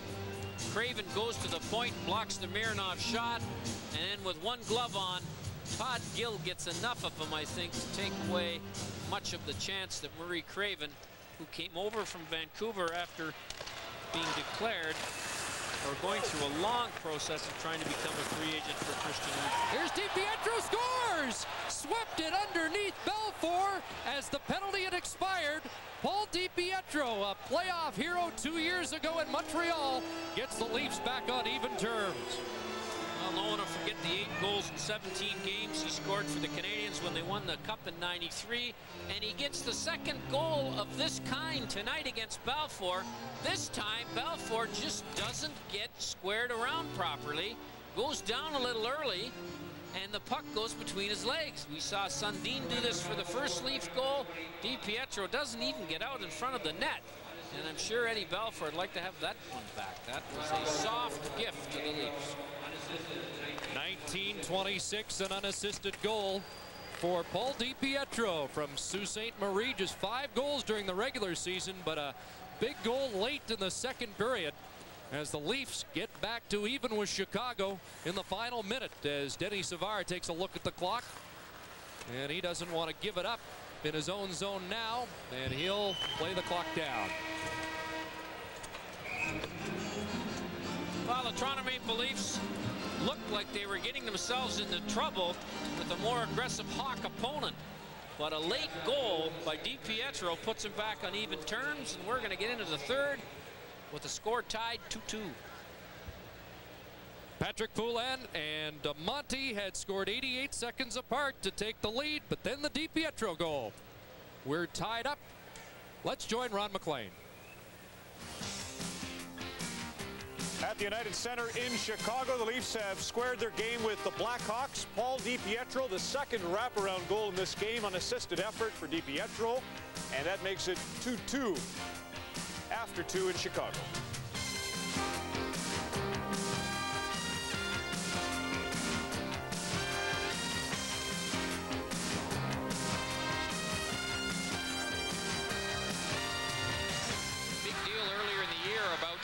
Referees enforcing that touch-up rule. They really wanted to try and protect the players that were going back to get that puck, and there's an example of it right there. Jim Kite was jumped on the play, so San Jose looking to add to their 4-1 lead as it's shot out to center, though. Joel Otto with a burst of speed. Otto couldn't work past Mike Rapchi, and a good defensive play took him down. Fans, though, wanted a penalty as Janney brings it in across the line, looks to set up. As we welcome viewers who are watching the Toronto-Chicago game from the United Center here at the Saddle Dome with 2 minutes to go in the second period. It's the San Jose Sharks with a 4-1 lead over Calgary, although the Flames have outshot the Sharks 24-14. San Jose with 1:20 left on a power play, looking to go up by 4. There's not been much question, however, which team has shown a lot more poise. Centered in front of it, scores! A short-handed goal by Darren Fleury. The Calgary Flames within 2, and this is just the break that they needed. It certainly was. The Flames have been looking for something to get the momentum going their way. Here's the short-handed feed right out front. The defender gets a little piece of that puck, and that's what allows Fleury to tuck that puck right upstairs. Janney, you see, just touches that puck on the way by, slows it down nicely for Fleury.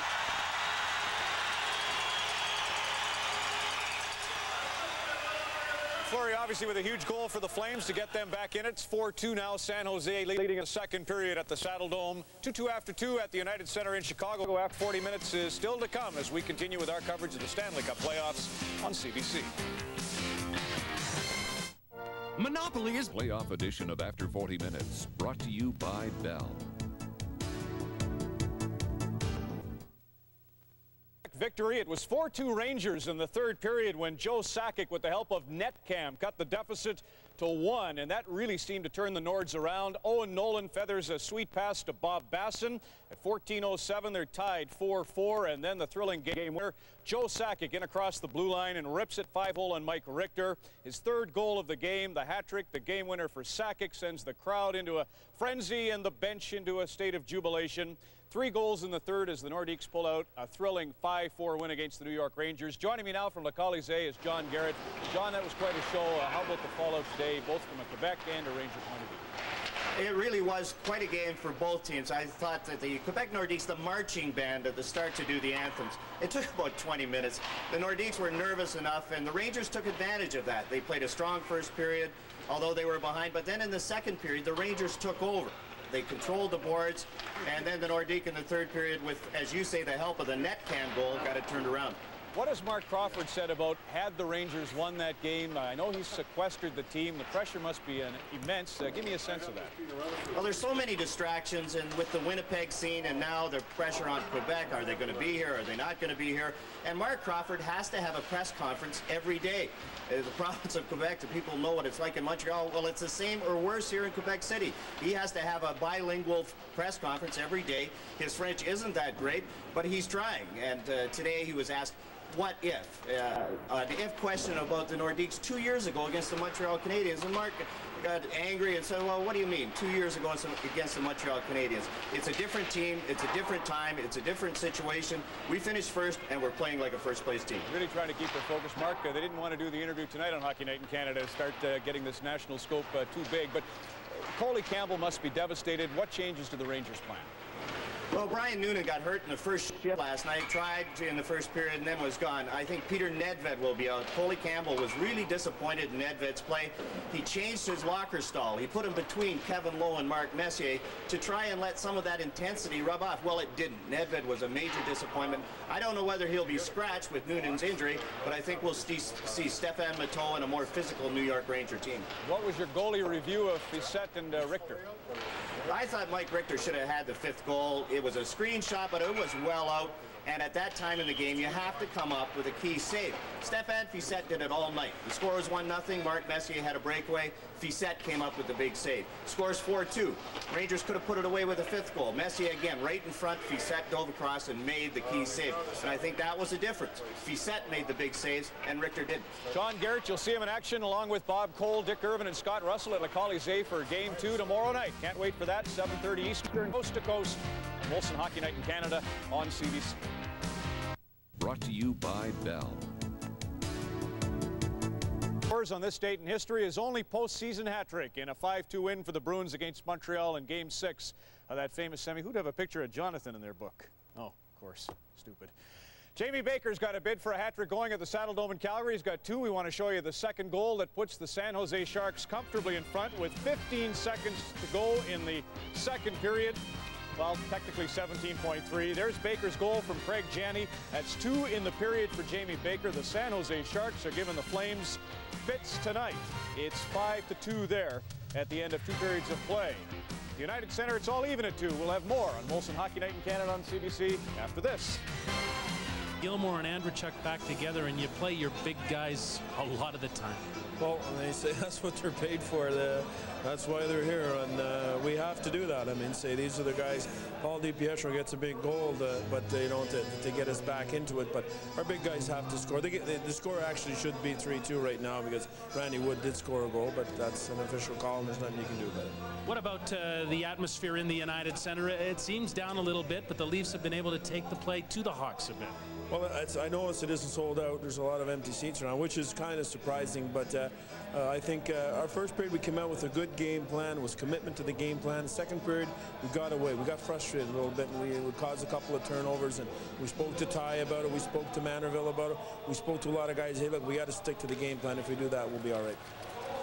And that 88-second point in the second period cost the Leafs as they gave up 2 goals, fell behind by 1. But Paul DiPietro with the late goal for the Leafs has them tied 2-2 as we're just nicely underway with the third period. Benoit Hogue on left wing with Sundin and Ridley as the Leafs come to center ice, and Ridley clearing it in. Belfour leaving it for Chelios. Sundin had it hop over his stick, and the Hawks skate out to center ice. Here's Sutter dropping it off. Dirk Graham a shot. And Potvin got a piece of that. Jamie McCowan, one of 4 Leafs with a Stanley Cup ring, can't clear it out. And it's Craven. Here's Murray Craven's shot off a skate to the corner. Ridley can't get it out. Chelios rolling it back towards Graham. That was broken up, and the Leafs finally get it out to center, and Sundin sends it into the Chicago zone as both teams make changes. Icing the call against Toronto. Well, we mentioned the 2 quick goals, Poulin and Amante together for Chicago, and then DiPietro putting one underneath Belfour. Leafs with an edge in shots on goal, 25-14. Well, Pat Burns was saying that his stars, the highest paid players, play the most, and that's exactly what's happening from both benches. And Mel Gibson's in the building tonight. It's not sold out tonight, but Lethal Weapon is well represented here. I like his movie Braveheart. There's a lot of brave hearts he's watching, I'll tell you right here. Mel Gibson. Here's Jamie McCowan over center, clearing it in wide of the goal, and that was played awkwardly by Belfour. Maybe not played at all. It's in front. They score! Mike Gardner on a feed from Andrechuk, and the Leafs have gone ahead 3-2. Well, you're right.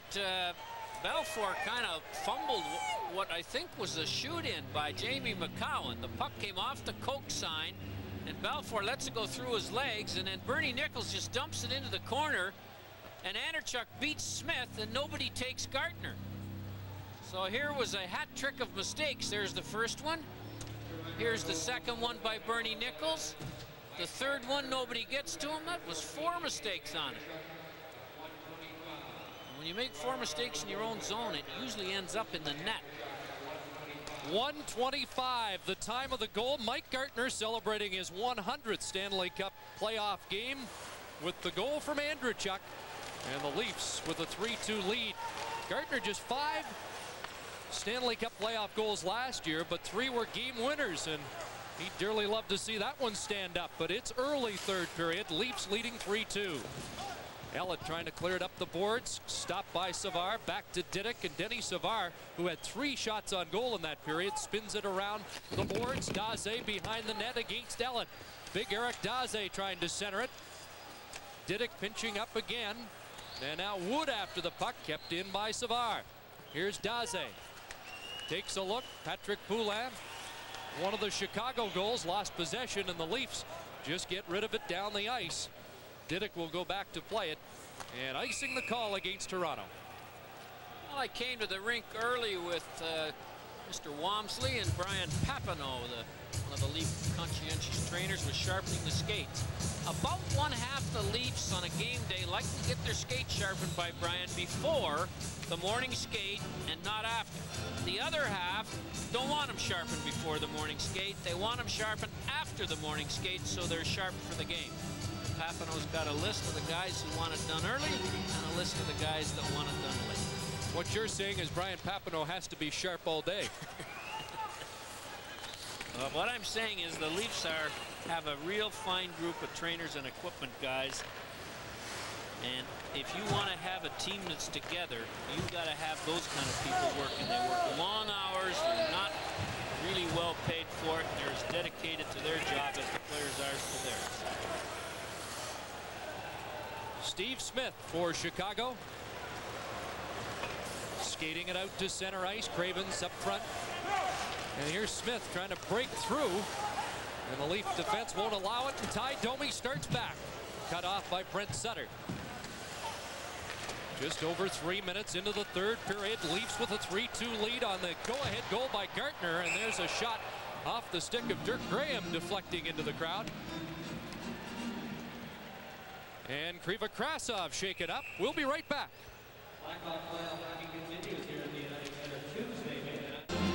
Well, lots of hockey today. 6 games in the '95 playoffs. A surprise right there. New Jersey in overtime, Philadelphia, and St. Louis in a hard-fought battle over Vancouver. And Kidd has been pulled in that game, and Tavaracci has gone in for the third period. That one will raise some eyebrows, will it not? 4 close games and 2 surprises. I think the surprise in Boston was that New Jersey won so handily at the Garden. There's a shot in on Potvin. And now Rich Sutter, up right wing for Toronto, flipping it in and immediately heading for the bench. As Pat Burns, matching lines since Andreychuk, Gartner, and Gilmore back out.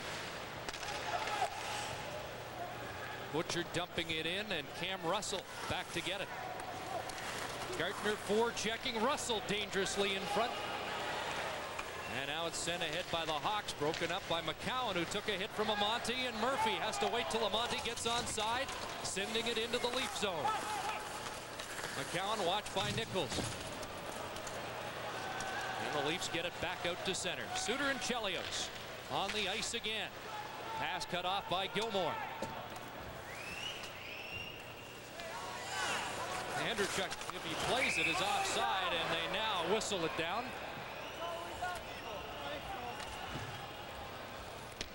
Well, Suter and Chelios, who passed that puck back and forth to each other on many occasions, did it 3 times in the first period and only 3 here. And here's what the Leafs are doing. One forechecker goes to the other, and watch how quickly Chelios is confronted by Andreychuk. And Gartner stays with Suter to make sure there's no return pass. And the puck ends up behind the Chicago net, and the Leafs are making it tough for the 2 fine Chicago defensemen.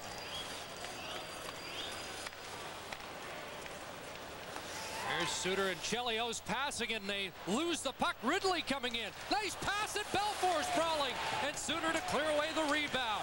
Great chance there by Benoit Hogue. Suter feeds it ahead, this time to Craven. Now rink wide it goes, and Dirk Graham after it, trying to set up Chelios, and Ellett breaks it up and sends away Ridley. Ahead to Sundin, loose again, snaps the shot right on. Ridley behind the net, broken up by Brent Sutter, and Chelios will take over. Ahead to Suter, out to center ice. Gary Suter trying to burst through. Hook back on the play, and Mironov around the boards. Secret to a good hook, Chris, is to hook him and impede his progress, but don't knock him down, and that's exactly what Mironov did to Suter. Yeah, got a little attention from the crowd. Here's Graham walking in, now back to Suter, loads it up. Nice block by Hogue. Suter with it again, moving in. Gary Suter right in, and Potvin down. Sundin starts back. It's one-on-one, Sundin against Chelios. Everybody else back around the center line. And now, here's a chance for Bill Berg, and Belfour sprawling as the shot went wide. Sundin waited and waited there until the line change was made, and Berg caught up with the play. 5 minutes, 45 seconds gone, third period, icing the call against Chicago. It's 3-2 for the Leafs. The go-ahead goal by Mike Gartner.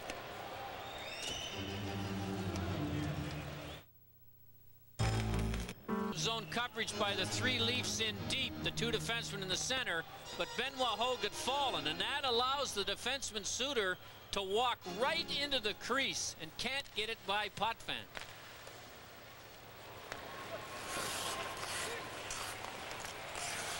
Gartner, Gilmore, Andrechek back out. Puck comes out to center ice. Leafs clearing it back in.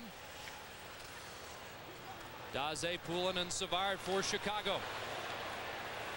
Eric Daze gives it up, and Andrechek backhands it deep. Gartner giving chase. On the near side, Steve Smith. Over to defensive partner Diddick. Andrechek forechecking. They get it ahead, and Patrick Poulin, who has a goal, moves down left wing, now into the center. Savard is breaking on the play. The backhand towards the net off the blocker of Potvin. Steve Smith moves up. Denny Savard behind the net, looking to center it. It's out in front. Poulin with one shot, doesn't get through. Savard again, and he has caused havoc. Daze in front, backhand, and Potvin got a piece of it, and Jennings blasts it off the boards, and it ends up in the Chicago bench. Well, anybody who was worried about Felix Potvin's confidence level after having a little bit of a difficult time at the end of the season has to really be impressed by the way he's played tonight. He took a goal away from rookie Eric Daze, who had 54 of them for Beauport in the Quebec Major Junior League, and Potvin takes it with his right arm as the Leafs got in trouble in the defensive zone coverage. Savard, who used to hang out behind the net and make all those great passes, got the puck out to his young line mate, but Potvin prevented the goal.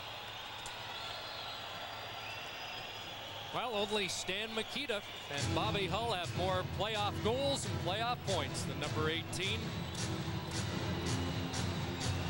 He owns a lot of Hawks records. He's breathing on more if he can play very much longer. We thought he capped a great career with the Stanley Cup 2 years ago in Montreal, but boy, he looks as good as he's looked in maybe 5 years back in Chicago. Here's a loose puck in the zone. Poulin behind the goal. Gets it back to Chelios. Here's the shot. Change direction, ends up in the corner. Leafs hanging on a bit now. Weinrich shot. That doesn't get through. Benoit Hogue rolls it ahead. And now the Leafs have a break. Here's McCowan with Sundin. Matt Sundin fires, rebound, swept away. Butcher moves up, the shot glove, and Eddie Belfour hangs on with Mike Ridley on the doorstep. Close call there. Belfour tested in the Chicago zone. With the Hawks, but not travel with them, and can't play till next year. He's fighting a battle against two enormous opponents, and anyone who knows Bob hopes that he wins it. Everything's been positive so far here in Chicago, and we may see him back in action next year. Here's Bill Berg with a shot on the short side. Manderville got a piece of that. Berg going for the net. Stick lifted, and Amonte will start back with Murphy. Joe Murphy down the right side against Dave Ellett with 12-12 to go in the third period, and the Leafs with a 1-goal lead on Mike Gartner's goal at 1:25 of the third period. This is a big assignment for the Leafs wingers. Chip it by the pinching defenseman, because they're going to be coming. And you'll get that odd man rush, and you may be able to put them away with a goal. Here comes Nichols into the slot, drops it off. Chelios faked the shot against Berg. Now centers Murphy, high and wide. Amonte along the far boards, and he flipped it over the glass and out of play as the Hawks get a great chance there. Well, the Hawks certainly are not going to sit for the next 11.5 minutes on a 1-goal deficit. They're going to gamble. And the Leafs' patience and experience at protecting the lead, which in the last 2 playoffs they have been great at it. And this is a true test for a team not to get too much on the defensive and be ready to take advantage of some poor offensive decisions by a desperate team. Pat Burns has to be pleased with the way the Leafs have played most of the time tonight. They remind me in this first 2.5 periods a lot of the way they played a lot of periods last spring. Leaf fans are saying, where was that team through a lot of the regular season? But it's a different lineup. 9 different players on the Toronto bench tonight that were not in action for the Leafs against Chicago last year in the playoffs. Garth Butcher up the boards, and it did come out. Cleared back in by Diddick offside. Well, the referee was sitting right outside the blue line and made the call. Well, 3-2 is the score here. There has been a scoring change in Calgary. Let's join Ron McLean.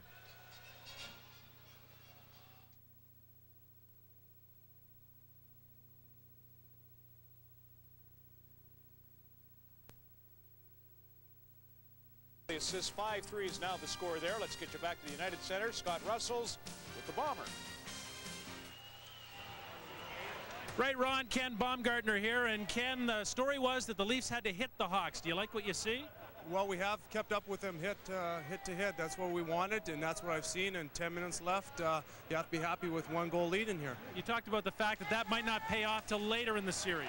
Yeah, a player like Chelios plays 30 minutes a game. If you hit him night in, night out, game 5 or 6, he'll start to feel it. Quickly, what's it like to sit on the sidelines, a competitor like you? Well, it's getting tougher and tougher, but I'm getting closer to coming back, which is the good news. Bomber, it'll be nice to see you back. Guys, back to you. Thanks. Well, Chris, I want to congratulate the Warroad Lakers, Warroad, Minnesota, right on the Canadian border. They last month won their 2nd consecutive Allen Cup, one of the oldest trophies in Canada. Cal Marvin, the general manager, put that team together, and they beat Stony Plain, Alberta, to win the Allen Cup again. Now, is Warroad where the Christian brothers Yes, came the from? Christian brothers from Warroad, absolutely. And they, of course, are famous not only for their hockey careers, but their hockey stick factory. That's right. Dave Christian was a Chicago Blackhawk last year in the playoff series. And for those people who can remember the 1960 Olympics, the Christian brothers led the American team to a gold medal. And Squaw Valley. Here, there's 10.5 minutes left, third period. Daze with a shot on goal. Big, strapping rookie, 6'4", over 200 pounds. The Hawks think they've got a real prize in number 55, and he's after it again. Daze bumped down by Ellett that time. 4th-round pick, Eric Daze. 90th overall. Boy, when they turn out, that is a pleasant bonus. And you know who he sits beside in the dressing room? Denny Savard. So trying to get him to soak up that experience. Here's DiPietro, who got the Leafs back in it late in the 2nd period with that goal. Randy Wood behind the net. And Weinrich all over him. Bill Berg with it. Just flips it in behind the goal. Todd Gill's in a little deep, but wants to get back to his defensive post. And now Daze, checked by McCowan. Gets it again. Off the stick of Weinrich, and Todd Gill has it. Chicago making a change, and Gill just flips it into the zone so the Leafs can do likewise. Toronto's playing a very conservative game here, not forechecking in the third period with two men. Always want to be at least even numbered on rushes through the neutral zone. Here's Murray Craven circling, trying to set it up, and it hits Sundin. Now a race for it. Sundin against Craven. Sundin is in. Scores! Matt Sundin! Back checker. The Leafs get away with a hook on the one back checker. Dvorsky's really hearing it from the Chicago bench for not calling it, and that allows Sundin to get the breakaway. And they have a point, complaining as they are. Dirk Graham over to Dvorsky to ask about it. Let's have a look at it now. It was a play that Murray Craven lost the puck after he was circling all the wagons here in Chicago. Now watch what happens. Craven gets hooked off his feet by Todd Gill, I believe. And that gave Sundin the time and the space to make that nice play to make it 4-2. So someone once said that the breaks will even themselves out, and tonight, maybe with that goal that was not given to the Leafs that I think should have been, a break like that means the old philosopher who thought that comment up was not lying, although most of the time you don't get it the same game. Here's another chance for the Leafs. Andrechuk pushing it ahead, scores! Andrechuk was able to one-hand that over Belfour. Well, Pat Burns was saying his big guns, his big offensive guns, have to come through. Sundin has two, Andrechuk has one, and the Leafs have a stranglehold on game one here in Chicago. Andrechuk, not known for his speed, hangs in there long enough to get the puck on the stick. Eddie Balfour gambled and came out. If he'd have stayed in, you wonder whether Andrechuk would have been able to get his other hand on the stick. It's easy to sit up here and second-guess goaltenders.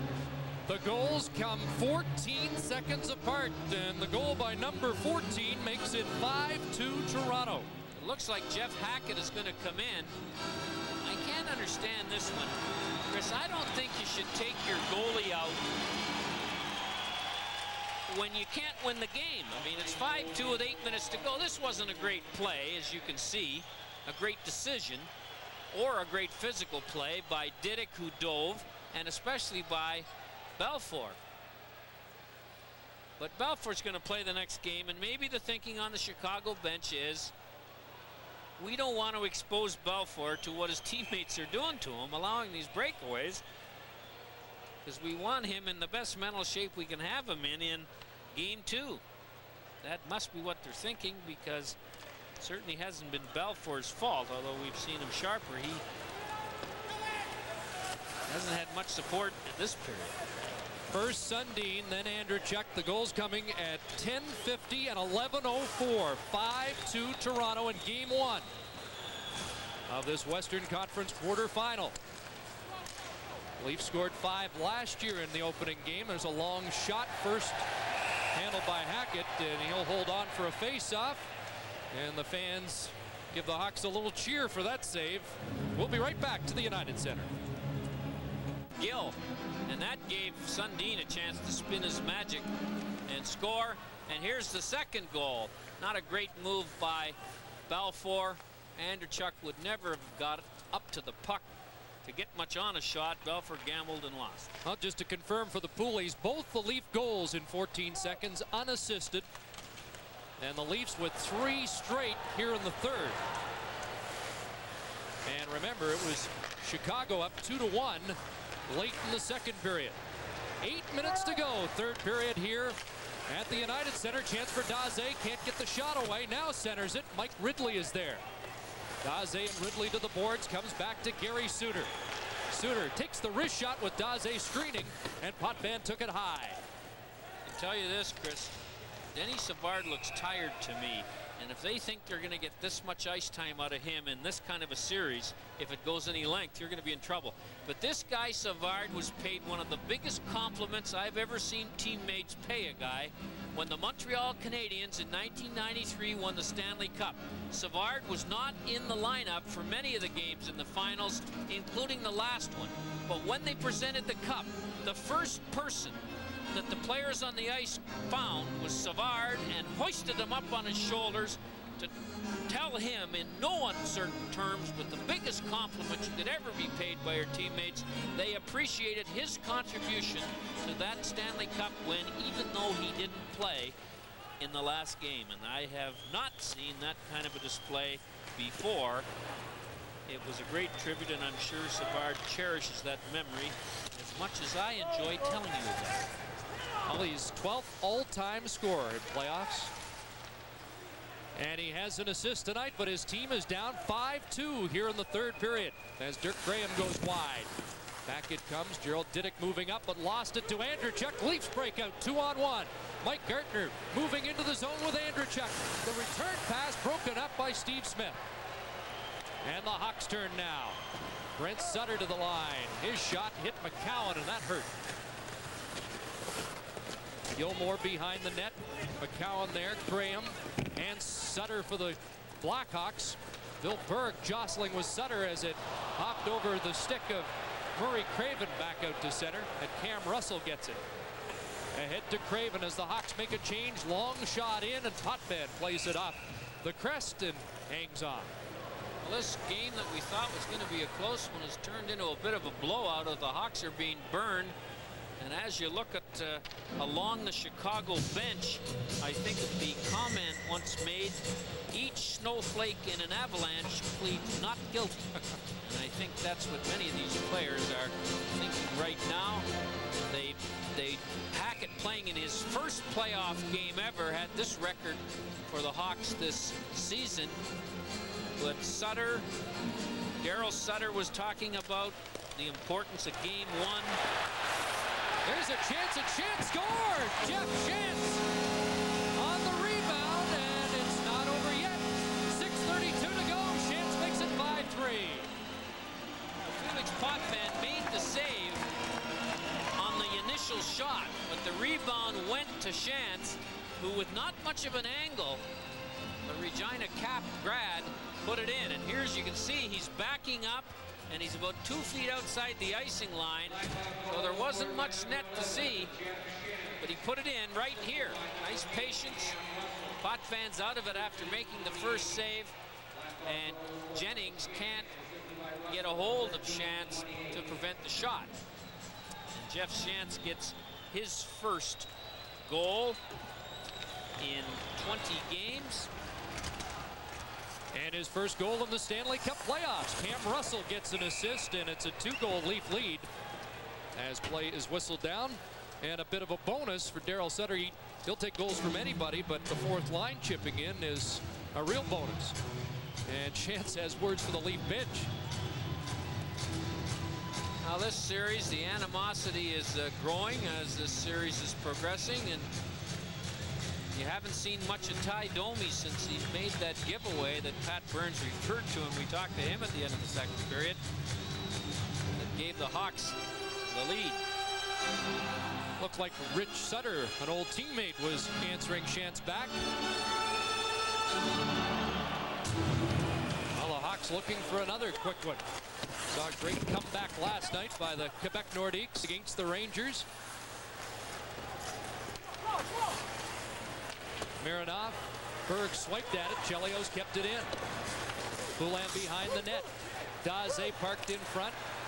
Gilmore intercepted the pass and gets it out to center ice. Exactly 6 minutes to go here in the third period at the United Center. 5-3 Leafs as Elliott is hounded. Daze after it. Denny Savard there too. Back to the point. Chelios sends it deep. Daze can't control it. Savard after it. Mironov for Toronto. Puck still against the boards, and now Chelios. Wood was hanging on, and Savard goes after Elliott on the far boards. And Elliott wants a whistle, and he better be careful. Dvorsky surveying, and finally blows play dead.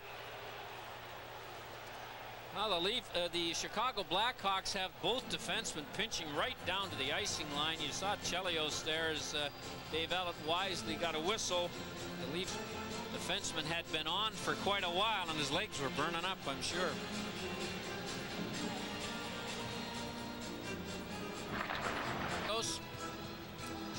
play the whole game. He's got great stamina.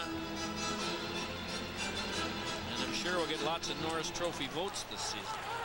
Whether he'll get enough or not, I don't know. He's always a candidate, it seems.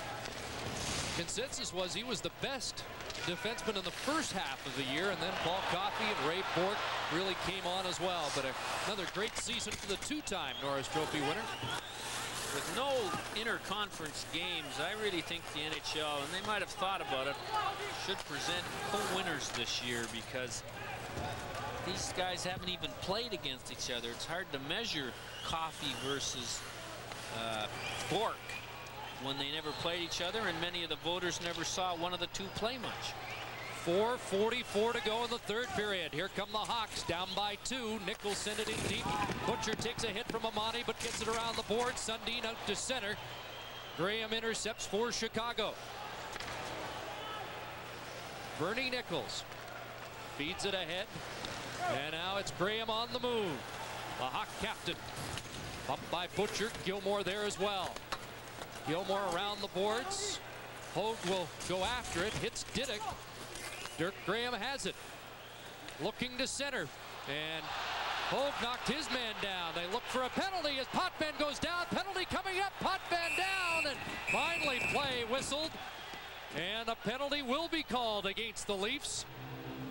And Dvorsky wanting to make sure none of the Leaf defensemen were there to trap the puck in the goal crease. Sound goalie, and here's an acrobatic display by Felix Potvin to make the save on what looked like an easy wraparound. Daryl Sutter in dark sport coat and Burns in his new mustard-colored coat. And the Hawks on the power play. 0 for 2 in the game. Chelios the drive, and Bill Berg clears the rebound up into the crowd. On the two leading shots on goal leaders for the Hawks, Chelios 1, Suter 2. They get many of them on the power play. It's awful tough and a little dangerous to play out too far on the point man if you are the penalty killing forwards, because then you're given the 3-on-2 down deep. Hawks win the draw. Chelios. Now Poulin, cross-ice pass, missed Bernie Nichols. Patrick Poulin, who has one of the Chicago goals. And now Denny Savard in. He's turned around by Ellett, who keeps the Hawks in the corner. Now it's Poulin. Looking for Denny Savard, comes back to Gary Suter. There's the shot. Bill Berg got a piece of that and gets it past Suter down the ice. 1:10 to go in the penalty. 3:15 to go in the third period. 5-3 Toronto. And Randy Wood intercepts a pass off the glass, kept in by Chelios. Bernie Nichols has Savard open on this near side. Shot right on. McCowan up the boards. Chelios will keep it in. Puck went over the stick of Denny Savard. Gill hands it away, and the Leafs on their heels right now. 45 seconds left in the man advantage. Wood watching Chelios. Ridley on Suter. Back it comes to Suter. Return to Chelios. And the crowd urging them to shoot. Here's Suter. Down low, Nichols. Poulin, shot right on, and the rebound cleared by McCowan. Poulin never got a lot on that. He was in a nice spot to score from, 15 or 20 feet out right in the middle with nobody around him, but he only got half the puck on the shot. Gilmore killing some time, and Butcher sending Chicago back. That should do it for the power play. As Mike Gartner returns to the ice. Craven to the line, kicks it up, and exactly 2 minutes to go here in the third period. And scampering back quickly was Weinrich, with Gilmore cruising at center ice. Leafs at full strength, protecting a 2-goal lead. Andrechuk in front of the Leaf bench, bumped by Gerald Diddick, but he's a tough guy to move off the puck. Butcher up ahead on the right side, and Gartner took the pass offside. 1:35 to play.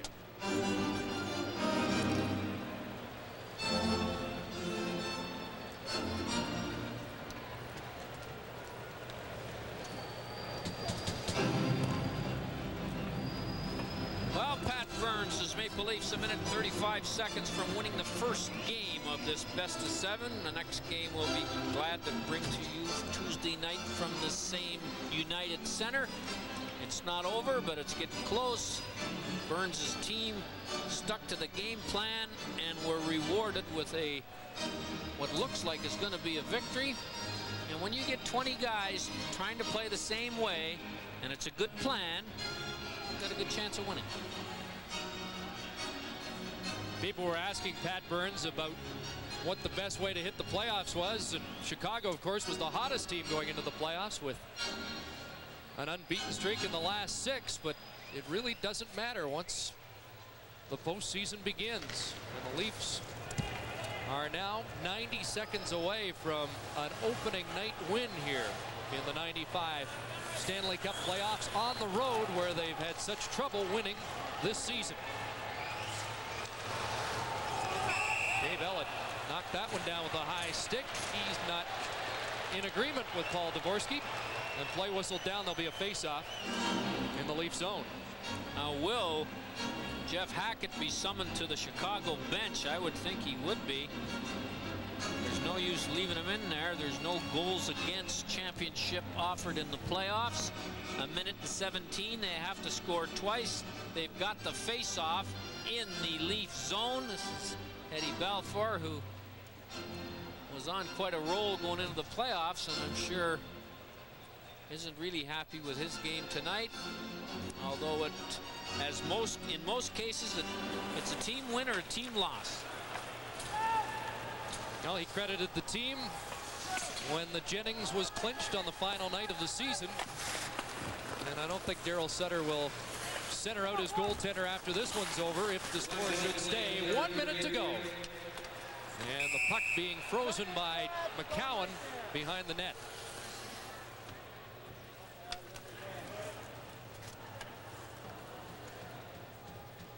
Well, the Leafs have weathered 2 or 3 little 6 or 8 minute storm, and I think you have to give Potvin credit for making some pretty good saves and playing the kind of hockey that we saw him play the last 2 years and the playoffs in 92 and 93 and 94. But the last game he played during the season, he didn't look as sharp as he looks tonight. Nichols breaks his stick on that faceoff, and it allows the Leafs to roll it out to center and down into the Chicago zone.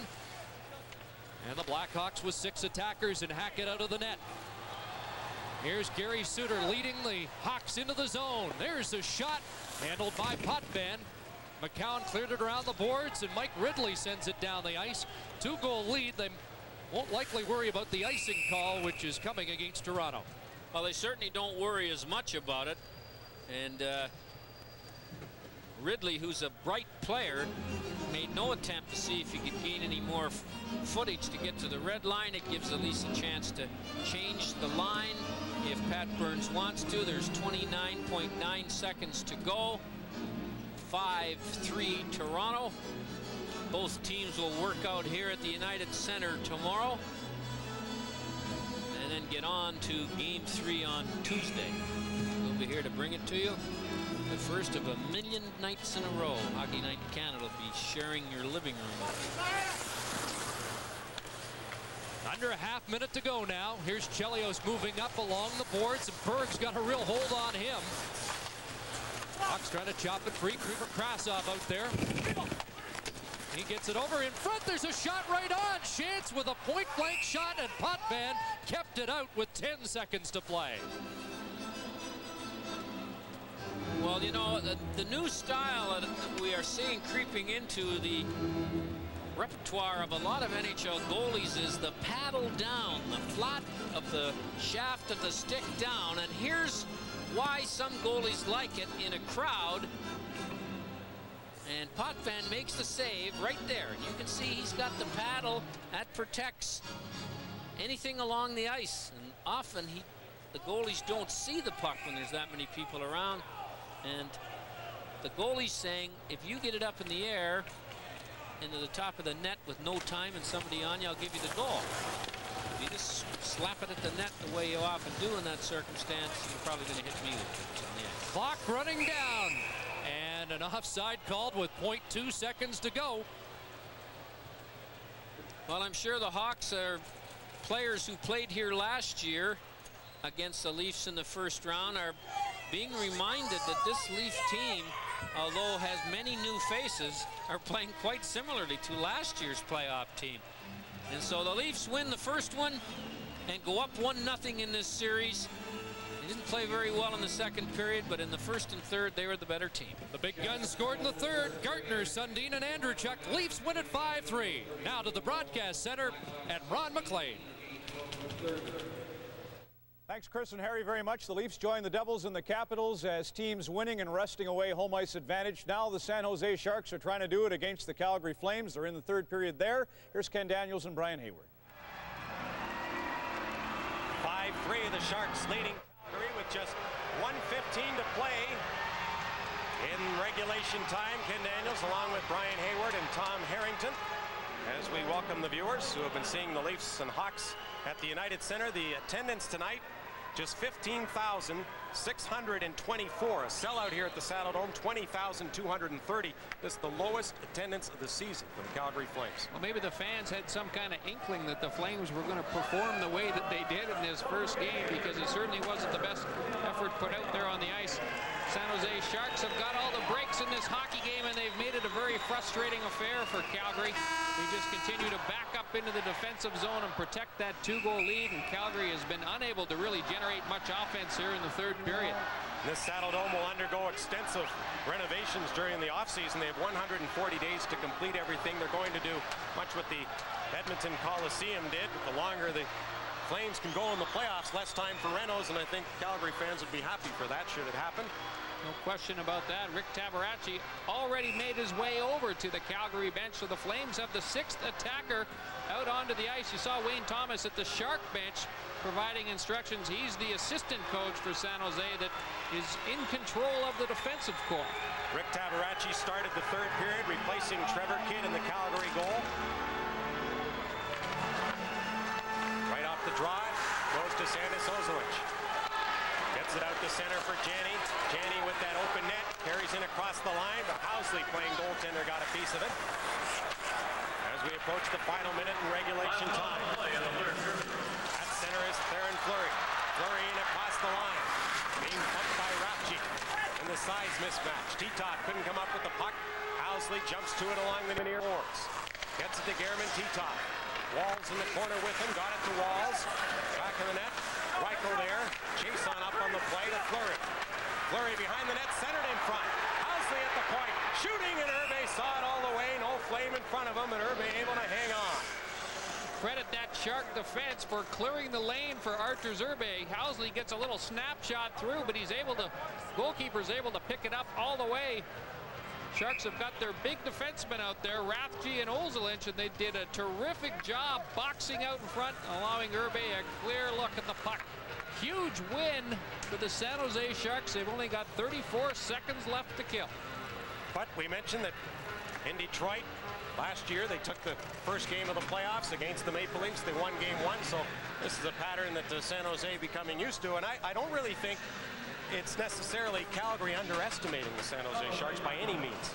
Well, Calgary looked very nervous going into this hockey game, and much has been made in the local media, of course, about the Flames' lack of success in the first games of the playoff, and their inability to win a playoff series since they won the Cup back in '89. Of course, we've managed to harp on it several times in tonight's telecast. The question is, what does this guy do? What does he say when he gets back into that locker room? How does he tell his guys to relax? Because they just mishandled the puck at critical times, and it cost them. Doug Riseborough, you have to wonder what he's thinking too. He's seen this all too many times before, and he's seen it from back of the bench too before going upstairs to general manager duties. Having a conversation right now with the strength and conditioning coach George Kinnear up in the press box. I'm wondering if they're discussing Joe Nieuwendyke's status. Yeah, and we don't know if he's going to be able to go on Tuesday night. Nieuwendyke returning from Los Angeles, where Dr. Robert Watkins checked him out, and it is a day-to-day thing. And Doctor, you were checked out by for back problems, Brian, in your career. Bob Watkins is the guy that handles all of the athletes. Not that I would call myself an athlete. Oh, sure, you're a goaltender, big athlete. I just did. Off the draw. Reichel couldn't get the shot. Chason does, deflected through, and Irbe down, and he's able to hang on again. But even on the deflection, Irbe able to see the shots. Here are the Game 1 playoff woes for the Calgary Flames.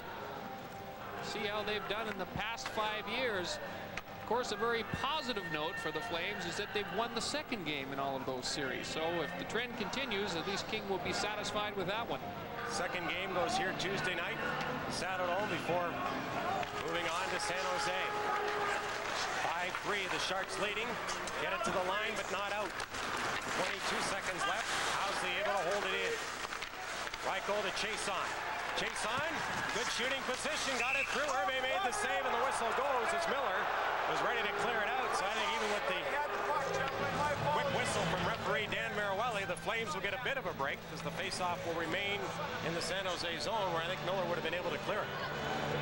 Again, though, I think that Jimmy Kite, who had himself a terrific hockey game along with Jason Moore, did an outstanding job because Irbe is allowed to move right out in front of the goal crease to stop the initial shot. And then the battle, of course, ensues for control of the rebound, and the Sharks seem to be winning most of the battles in this hockey game. The outstanding Sharks tonight, certainly Jamie Baker and Alf Dahlen out front. We talked about Jimmy Kite.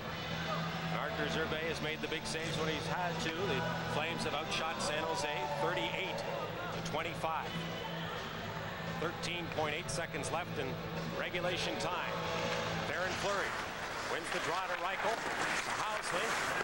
Back of the net. Fleury ties up his man. Titov trying to jam it in. They score! Titov from the side of the net with 5.8 seconds left.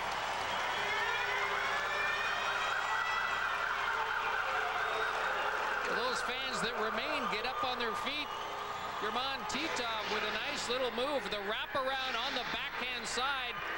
Great work being done in front of the goal by Joel Otto. That gives Titov the space to come out and jam it in the short side. Here it is from the other angle. Look at the work by Otto on Rathje that will not allow Mike Rathje to get to Titov. He takes advantage of the space and stuffs it in. Flames have got 5.8 seconds left to work with. I don't know, Ken. It's been done before. But if nothing else, maybe it's a confidence booster, and the Flames go back to their dressing room and say, hey, we scored 4 times. Some of the goals that San Jose did manage to get tonight, they got some pretty good bounces. One from Dahlen, certainly. Jamie Baker was a beautiful move, but San Jose did get the breaks early on in this hockey game when they scored 3 in the first period, much like they did against last year when they took game 1 at Joe Louis Arena. They scored 3 against the Red Wings in the first. No question that the breaks went their way. Arthur Irbe had a number of goal posts that saved him on a few different occasions, and another one of their goals, their first Rathje power play marker, went in on a deflection off of Ronnie Stern's shin pad. So sure, the breaks have gone San Jose, but good teams make breaks go their own way, or they can overcome the bad breaks. Titov scoring play from Housley and Reichel at 19:54.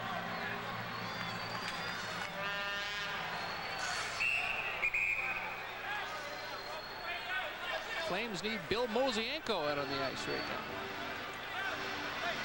Reichel jumping too quickly.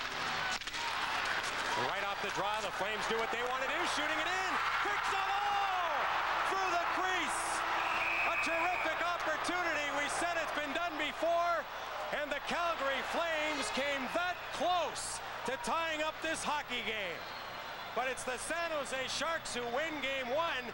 5-4, Irbe thanking his lucky stars. We talked about the adventures of Arthur Irbe. Once he starts wandering outside that goal crease, the Flames come within an inch of tying up this hockey game. Incredible that they even get an opportunity at the goal. Irbe can count his lucky stars. So the final score here at the Saddledome, much like previous years, much to the chagrin of the Calgary Flames fans who file out.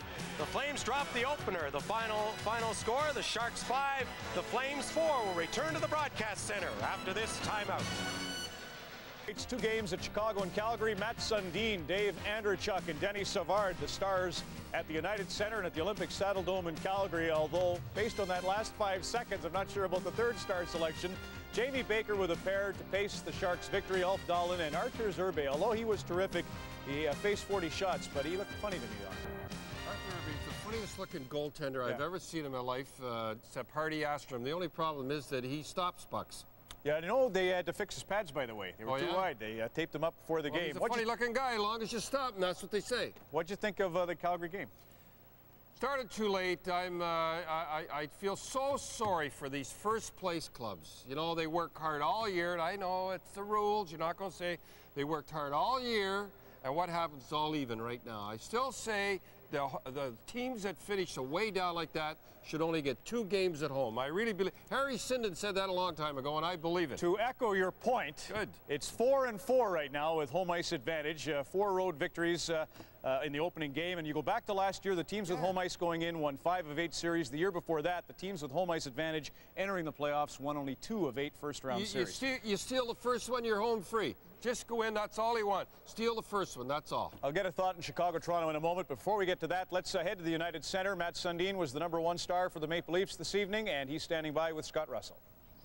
Matt Sundin, 2 goals and a 5-3 Leaf win, and they take the series lead. Pat Burns challenged you. He played you a lot tonight. How did you respond to that?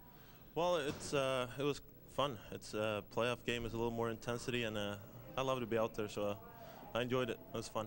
What about the atmosphere in the United Center? It seems that the Hawks haven't played that well at home. It was a quiet building tonight for the most part. Well, I think we played a strong first period, and they came back in the second, and the crowd got going a little bit. But it's a little different from the other rink there. It's probably a little more easier for the crowd to get into the games in the smaller old building. Mats, the Leafs didn't finish the season particularly strongly. Pat challenged the team by saying it will take grit, it will take hard work, and some honor to win in the playoffs. How do you believe the team as a whole has responded to that? Well, it's very early. It's 1 game in. We won the first one. It's a good start for us, but we haven't done anything yet. If you look at the playoffs, it's just a start. We started off as we wanted, and it's a long way to go, and it's a lot of work ahead of us. Matt's one of the things and one of the keys that a lot of people have talked about is that will have to be a physical series for Toronto to defeat the Hawks. You'll have to wear them down. Did you start that tonight? Well, I think every time you're playing against good defensemen like Chelios, Suter, and these guys, you have to make sure you try to finish your hits and try to wear them down. They're going to be out on the ice a lot, and you have to try to take advantage of it. Matt Sundin, 2 goals tonight. Congratulations. Thanks. Matt Sundin and the Leafs win at 5-3. Right now, let's go back to Ron in Toronto. With Don Cherry, what about that game? Well, you give Sundin chances, Andertuck chances, you're dead. Belfour was not ready. I don't know what happened. They've got his number. Somehow they've got his number. Pat Burns pretty smart and pretty sharp. How'd you like that jacket he had on? Cashmere. He played Gilmore at one time 4 minutes straight. That's exactly what Gilmore needs. Okay, at Calgary, Tom Harrington's got the #1 star of that game with a 2-goal performance, Jamie Baker. So, Tom, over to you. Thanks a lot, Ron, and nothing like making it exciting at the end of the game. The Sharks protecting a 1-goal lead, and Arthur Zerbe goes for a walk. What happened? I don't know. I didn't really watch it. I was so tired. I just put my head down and looked back at the last second. They dumped it in, and the boards are so lively here in Calgary. Artie, I don't know. I think he thought maybe he could get it, and Dolphin. I don't know. I'm giving it to Tug McGraw, the heart palpitations. But big win for you guys. 5-4 come into the building. You've won the first game in every series you've been in. What happened tonight? Well, I mean, I think in the first period we got some breaks and we scored on some of our chances. It's just that's the character of this team. You know, we sometimes don't outplay the other teams, but if we're lucky, we can score on some chances. We get great goaltending. We got a power play goal in the first period, and we just kind of carried it, the rest of the way from there. Jamie Baker, 2 goals, not bad for a guy the Ottawa Senators apparently didn't want. San Jose Sharks are on top. Way to go, Jamie. Thank you very much. Let's send it back to Ron McLean at the Broadcast Center in Toronto. Ron. Thanks, Tom, and way to go, Jamie. 5-4, same score that San Jose won their game at Detroit last year to begin the playoffs, and Robert Reichel, a heartbreaker to finish things. This sounds a lot like 1994, doesn't it? More from the Broadcast Center on Molson Hockey Night in Canada on CBC in a moment. Impressive, up-to-date. Actually, thing hasn't worked. It's been in every shot for 2 days. Hasn't worked, but we'll get that sorted out. Other than that, the sensational games on Hockey Night in Canada, more to follow. The New York Rangers and Quebec is tomorrow evening nationwide at 7:30. Joe Sakic, the hero of last night's game, paces Nordiques with a 1-game lead. The rest of it Tuesday night's a little complicated. Toronto, Chicago, that goes Saskatchewan East at 8:30 Eastern Time. For viewers in British Columbia, you'll see the game. Well, first of all, for you in Alberta, you'll see the game between the San Jose Sharks and the Calgary Flames. That's at 5:30 or 7:30 Mountain Time. Vancouver and St. Louis. That one goes to British Columbia, and that's at 5:30 PT. If I had my computer, it would have been a lot more simple. Tremendous night. Thanks to all of you for watching, and from all of us, so long.